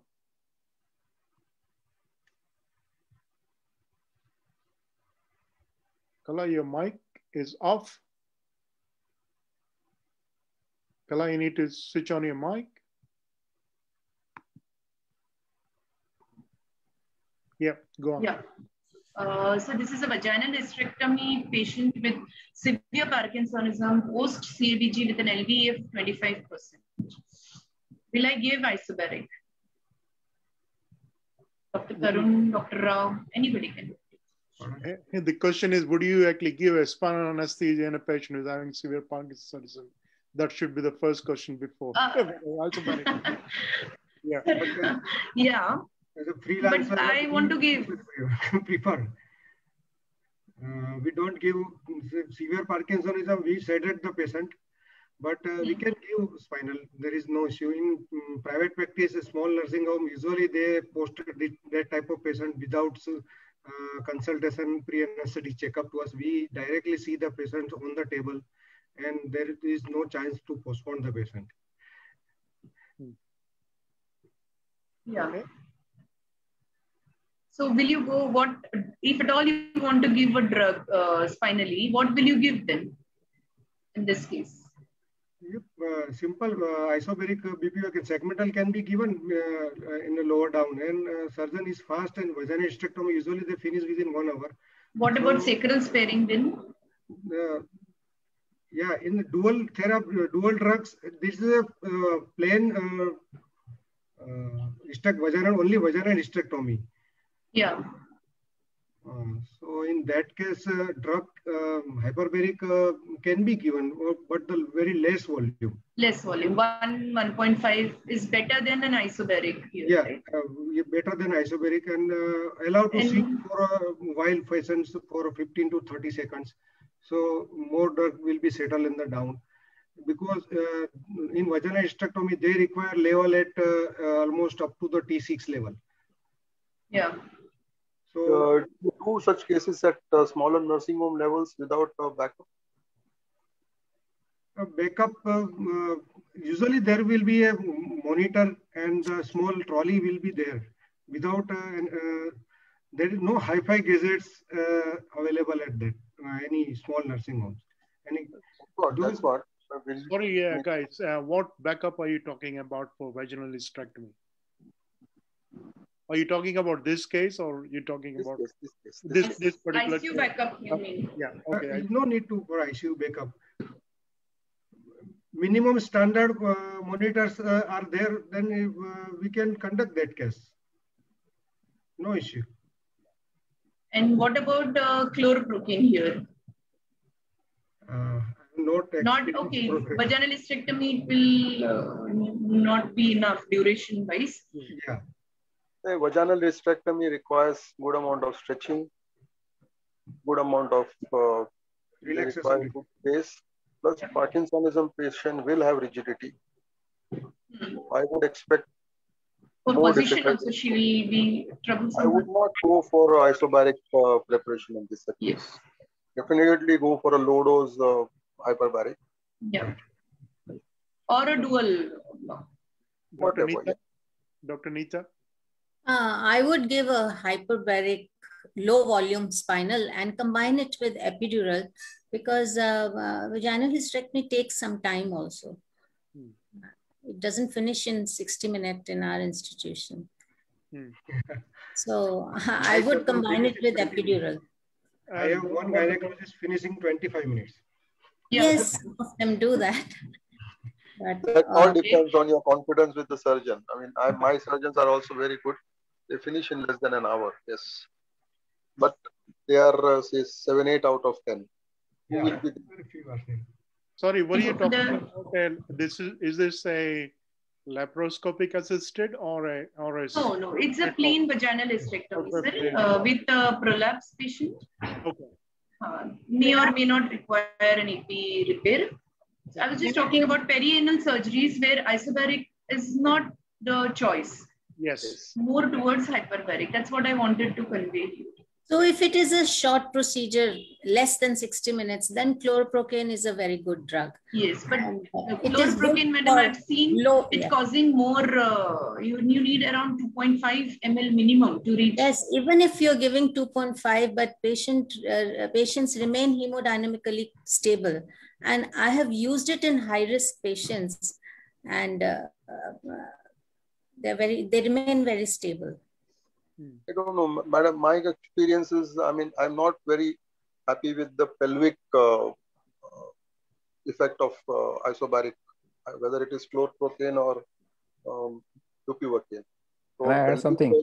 First day I would... Yes, sir. Yeah, yes, sir. The problem with isobaric drugs at lumbar levels is it takes some time to act at lumbar levels. It's not like thoracic levels where the CSF is low, the nerve roots are short and thin. But here the roots are thicker, and the isobaric drugs, they take some time to act. And most of the time, the anesthetists think that the effect is not there for lumbosacral root. It may take almost 10 minutes for isobaric drugs to act at lumbar levels. But for prolapse patient, there is not much of pulling unless it is a NDVH, I mean non-descent vaginal hysterectomy, where you require a lot of push and pull. So this can be very well done in hyperbaric drugs, or if the surgeon is very fast, chlorprocaine can be a good choice. With chlorprocaine, 2.5 to 3 ml is sufficient enough, and below 15 milligram, it is a no effect dose. I mean, you cannot use chlorprocaine below 1.5 ml. It is a no dose effect. I mean, no, what you can call it? No effect dose. No effect dose. Suboptimal. Yeah, so chlorprocaine will be ideal for within 45 minutes cases. Yeah, if it is like within 45 perianal minutes. fistula, abscess. Yes, yes. Chlorprocaine is very good. Yeah. Even isobaric levobuprofen can be used, but only thing you have to keep in mind is it will take some time to act, and for onset of effect. Yes. And you need to give at lower spaces only. If you give it at higher spaces, unnecessary high segments will be involved, and lumbosacral sparing will be there with low dose. Use spinal catheter. Pardon? For this case. Spinal catheter. Yes, can be used. I have used only epidural catheters only because the spinocats are not available. 18 gauge epidural catheters. Once or twice when there was accidental dural puncture, I converted it to continuous spinal.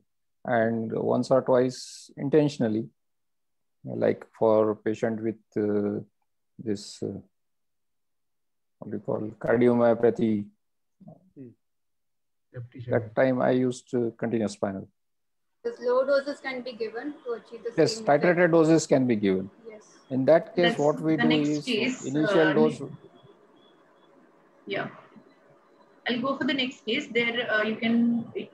Once again, Kala, there is yes, a comment from Carmen. It says, according to him, he would use ropivacaine 15 to 18 milligrams at L1, L2, along with fentanyl 20 micrograms, or he would use isobaric bupivacaine 12 to 15 milligrams.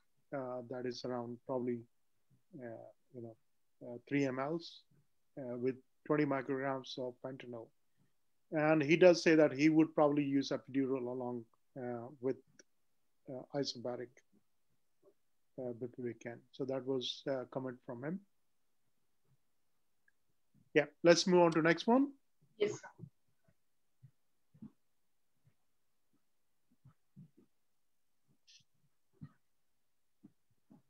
You sharing the screen? Yes.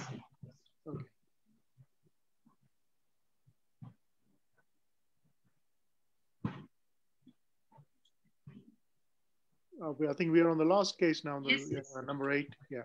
Yeah. Next one. Yeah.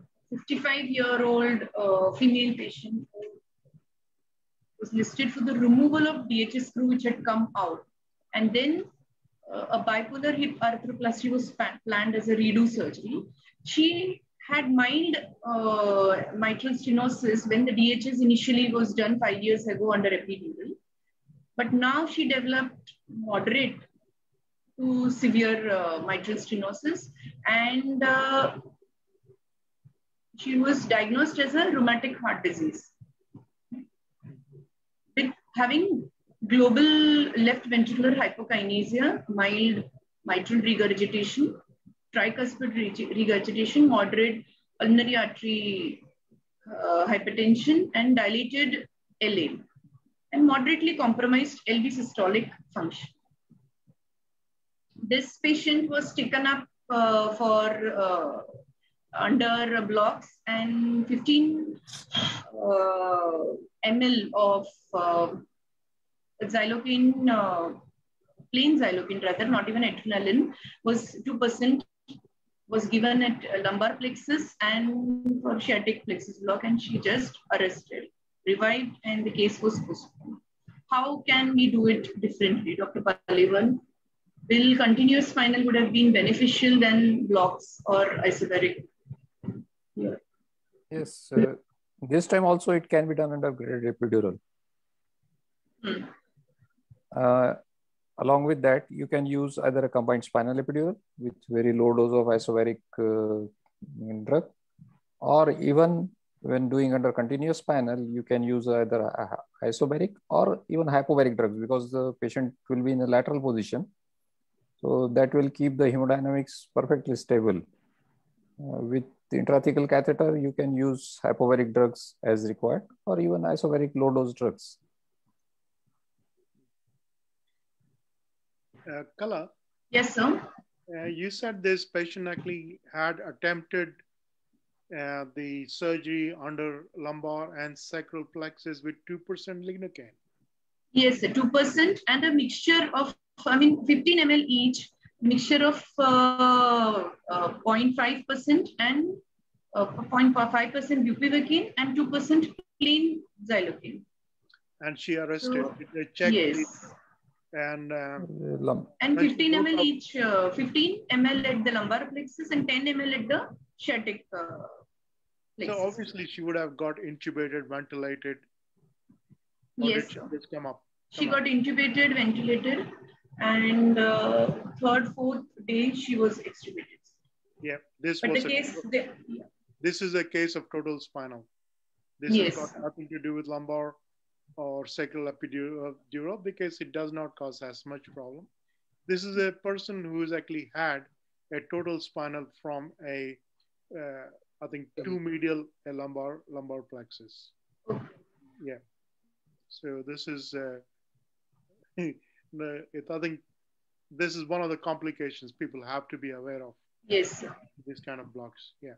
So yeah, coming back to the case, whether this can be done with an isobaric. Yeah. Dr. Paliwal, Dr. Nita. Yes, I already said can be done very well with isobaric drugs. Advantage is you can directly keep the patient in operative side. Operative side up and give spinal and start in the same position. Or so you can combine it with. At what level would you give your spinal in this case then? At lower levels, L2, L3. L2, regular levels. Because no need to give it a high dose and volume. Dose around just 1.2 to 1.5 ml. After giving initial block, I usually combine it with fasciae compartment block. And I haven't seen any fluctuations like Dr. Tendulkar said. He notices some fall in blood pressure, but I have never noticed any fall in blood pressure with FICB. So I usually make the patient comfortable with FICB and then give the patient operative position and then give spinal and start the surgery. The dose usually I use is 1.2 to 1.5 ml in such cases. And it works for around 1.5 to 2 hours.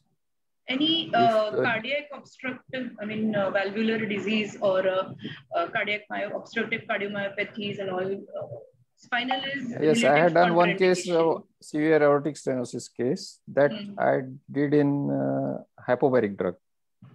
Okay. Yeah. I kept the patient in lateral position with head low tilt and used hypovaric drug, just 1.5 ml of the drug and 3.5 ml of distilled water, and used 3.5 ml of that diluted drug. That means it was around 4.5 to 5 milligram of total dose. Okay.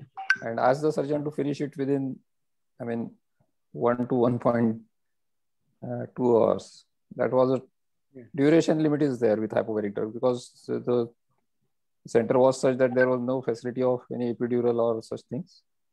Even boils was not there.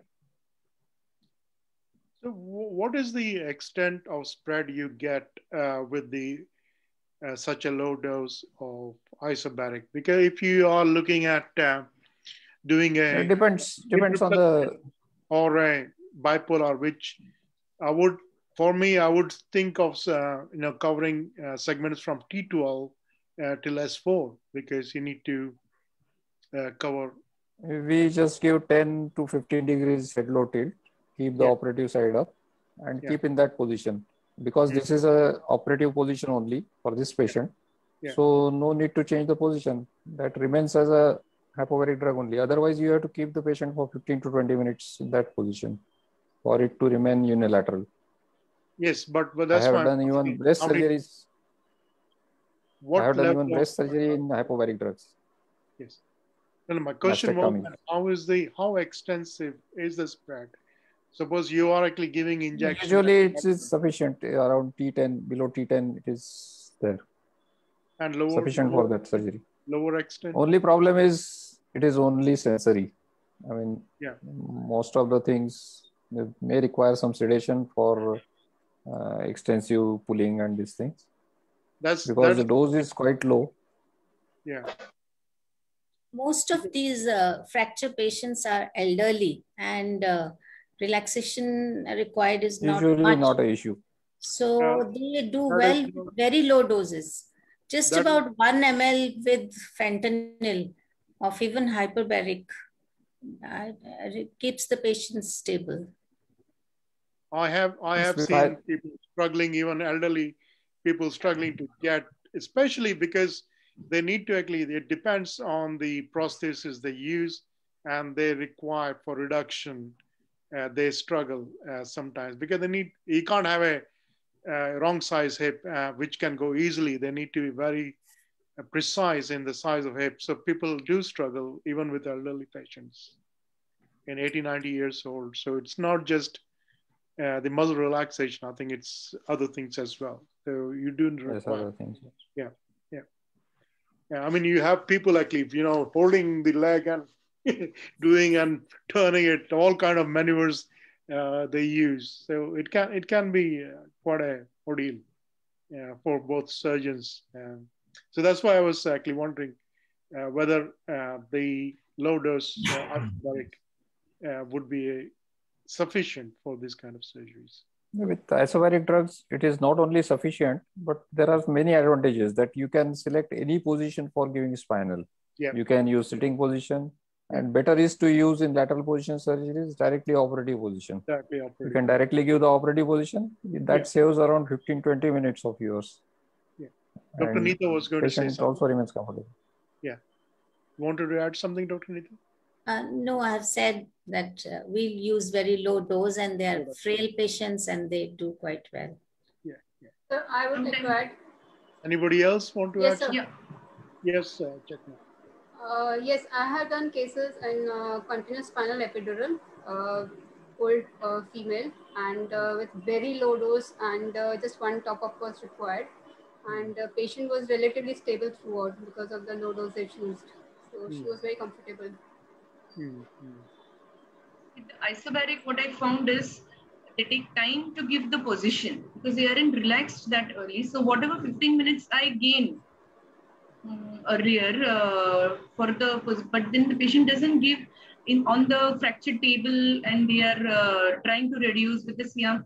So a bit of hyperbaric in the initial stage allows me to give the position immediately on the fracture table. The reduction is complete, and meanwhile the isobaric starts acting. So you save that time. Fracture table is more for DHS and yes, for bipolars and yeah. Okay. I think we go for the video session. So we come to the last part. Yeah. One promise should be taken from the surgeon that he'll do non-cemented bipolar. Yeah. For this case, non-cemented bipolar should be done. Yeah. They will do any promise to get this patient on table. Yes. I think we also have to actually look at the quality of life of the patient. When you actually do uncemented kind of bipolars, in those cases, there is instability is there.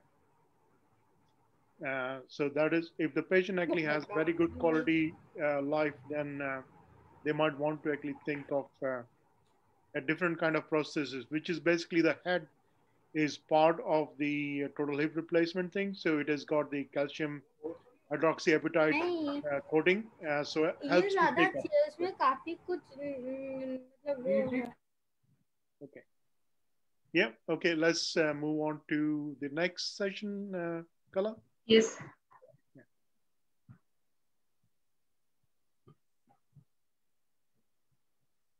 I think this is the video section.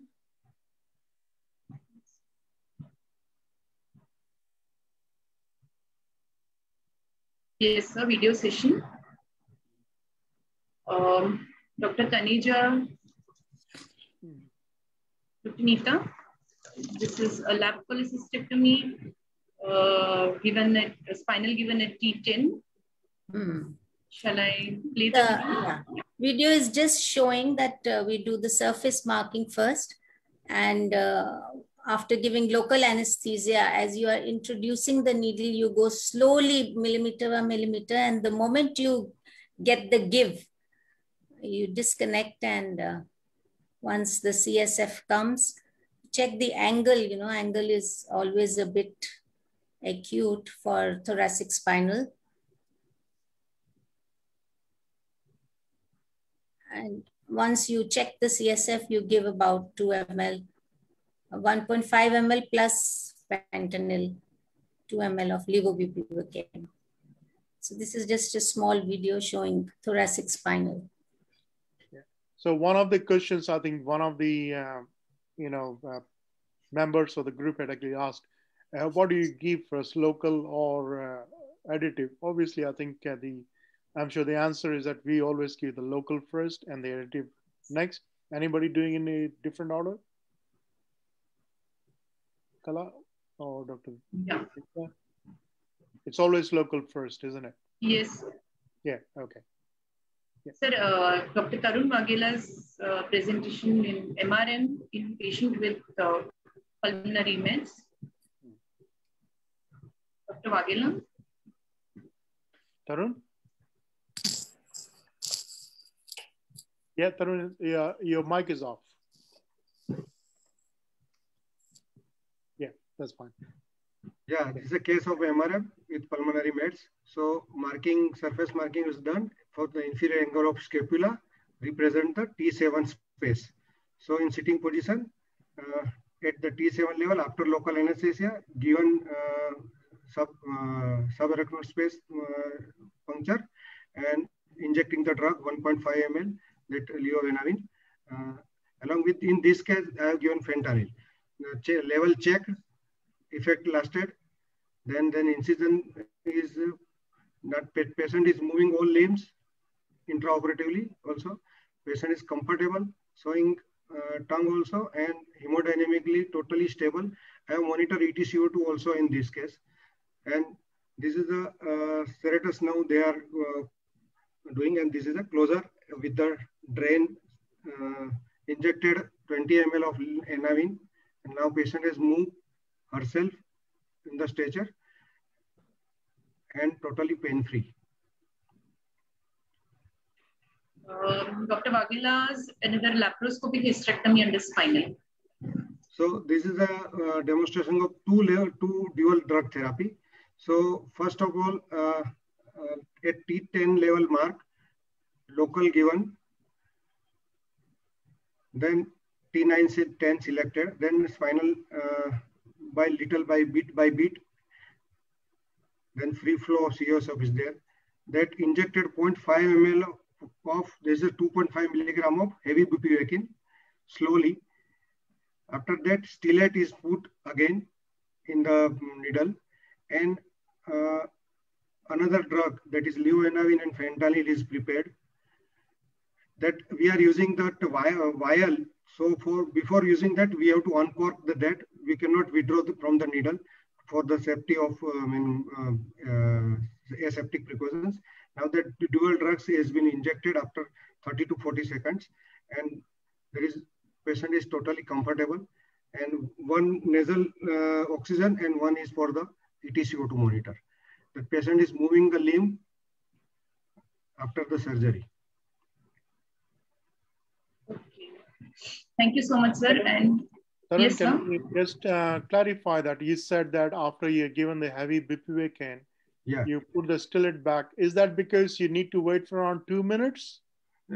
Not exactly 2 minutes. I usually allow for one, that only we prepare the drugs. We uncork that levovenavin, take the drug and mix with the fentanyl at that time only. And for no leakage of CSF, we have to put stellate again. Because if we put that syringe inside, the syringe weight is there. So you may miss the, you may withdraw, the needle may be withdrawn by the weight of that syringe. Yeah, that's true. That's true. I mean, but also like what has been discussed today, it was that, after giving heavy bupivacaine, usually people wait for 1 to 2 minutes. Yeah, or but 2 minutes. That's what I think.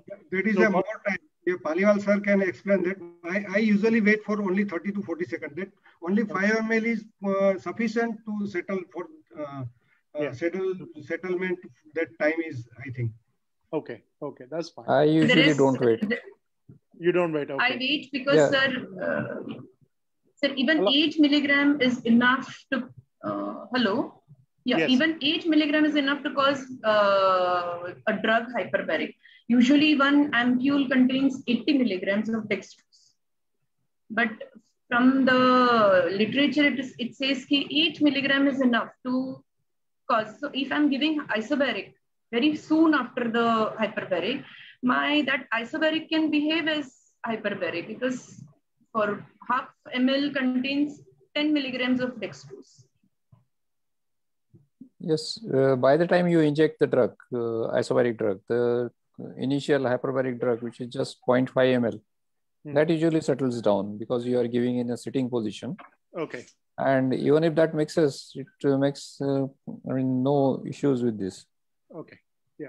Okay. That's very clear then. Okay. Because the lumbosacral volume is quite big as compared to the other CSF volume. Okay, yeah, we can move on to the next one, Kala. This is just summarizing, which I'll be doing. Yeah.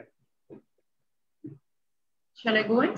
Yeah, please. Finish with the questions? Yeah. No, that's fine. Go ahead. Just to, yeah. Now,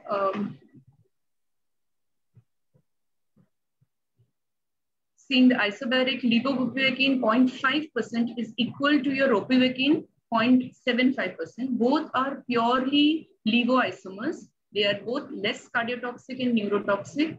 The clinical profile is similar to your racemic bupivacaine.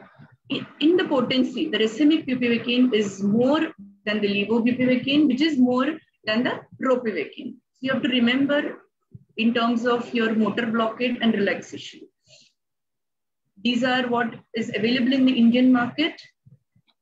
The 4 ml ropivacaine is not available now. In that place, we get a 20 ml dose, which the remaining can be used for blocks. Intrathecal spinal use, the racemic bupivacaine has a similar action to levobupivacaine in clinical and potency. Ropivacaine has nearly half the potency because it's less lipid soluble. Ropivacaine has good motor preservation as compared to bupivacaine, so patient can be ambulatory sooner. And advantages of isobaric is remarkable cardiovascular stability, even with high levels of block. Low dose gives you, the blocks are more sensory than motor, providing selective segmental spinal. Onset is gradual, as in epidural, so you have to wait for some time for the action to set in. It preserves the muscle tone, power, and recovery of motor loss is quicker, hence useful for daycare surgery or ambulatory surgeries. There is less sympathetic blockade, leading to less hypotension and early bladder control. So you need not catheterize the patient. The voiding is earlier. Disadvantages is once administered, the level cannot be modified with head low, head high, or any other position. There is sacral sparing, so you have to take care of that. Unlike hyperbaric, it cannot be administered blindly for any surgery. You have to know your dermatomes well. The less muscle relaxation with low doses that you have to keep in mind, and shorter duration of action. You need to know your surgical anatomy and the dermatomes very well before, and the surgical extent. You have to discuss it with the surgeon and decide the level of injection based on the surgery. For intra-abdominal procedures, you need at least T4 level. Lower intra-abdominal procedures, T6. Lower extremities with a tourniquet or testicular and ovarian surgical procedures up to T8. Hip surgeries, vaginal or uterine surgical procedures, bladder and prostate surgical procedures, T10. And lower extremity surgery without a tourniquet, T12. There is never a right way to anesthetize a patient, especially high risk. What we are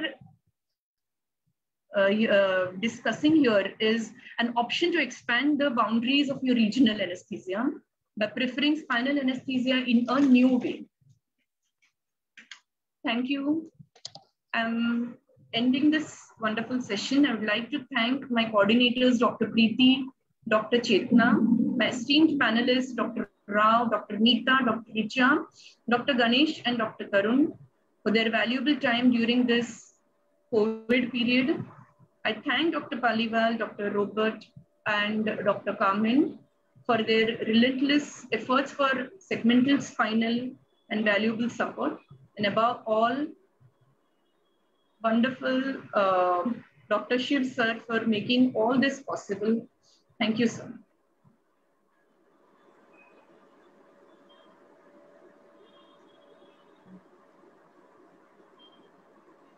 Special thanks to Dr. Shiv for making it possible.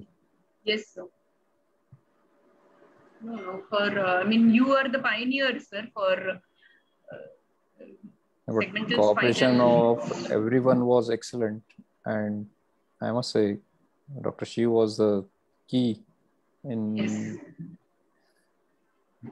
initiation and progression of all the symposium. And Dr. Carmen and Robert who added a nice flavor to this symposium. Yes, I think we should make a collective effort to tell this Dr. Shiv, your mic is muted. Okay, yeah. Not to stop making this isobaric preparation, especially ligobutyric. Sir, company khol de. Stakeholders. I have already conveyed the message to the pharma companies, new and superior. Same here. But they have started manufacturing these 10 ml ampoules. And recently I got also. that. 4 ml also. 4 ml I did not get it, but 10 ml they have started manufacturing it. Yeah, but they told me that they'll also provide 4 ml within few days. Yeah, they have to. They have no option because now so many people are using it. So many people are using it. Increasing after demand. This symposium that increased at least 25 to 30% more. Kala, you forgot to mention one more case discussion. Yes, sir. Spine surgery under spinal. Yeah. Yeah. They've been doing a lot of spine. Yes, I mean that is being done by a lot of people just with hyperbaric as well. So it's not anything. Just advantage with isobaric is the patient can turn himself to prone position after giving spinal. Yeah. And I have shown that video on Facebook. The leg movement. Because you need 4 or 5 people. Yes. You need 4 or 5 people to turn the patient prone. But here with isobaric drugs, the patient can turn himself up to a prone position. Yeah. Okay. Or you can actually give the spinal and prone. Yes, I was to tell surgeon that. Can give the, surgeon can give sir, the... it's actually easy.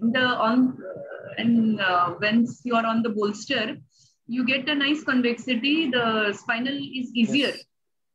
And they have a C-arm available, so they guide you. Okay. I think that is for another day. I think it's been a long day, guys. And yes, sir. Like I said, thank you very much. Thank you, all the coordinators, panelists, and our special guest, Carmen, Roberto, and Dr. Paliwal. Icing on the cakes. Thank you very much. And I'm going to end the live thing now. And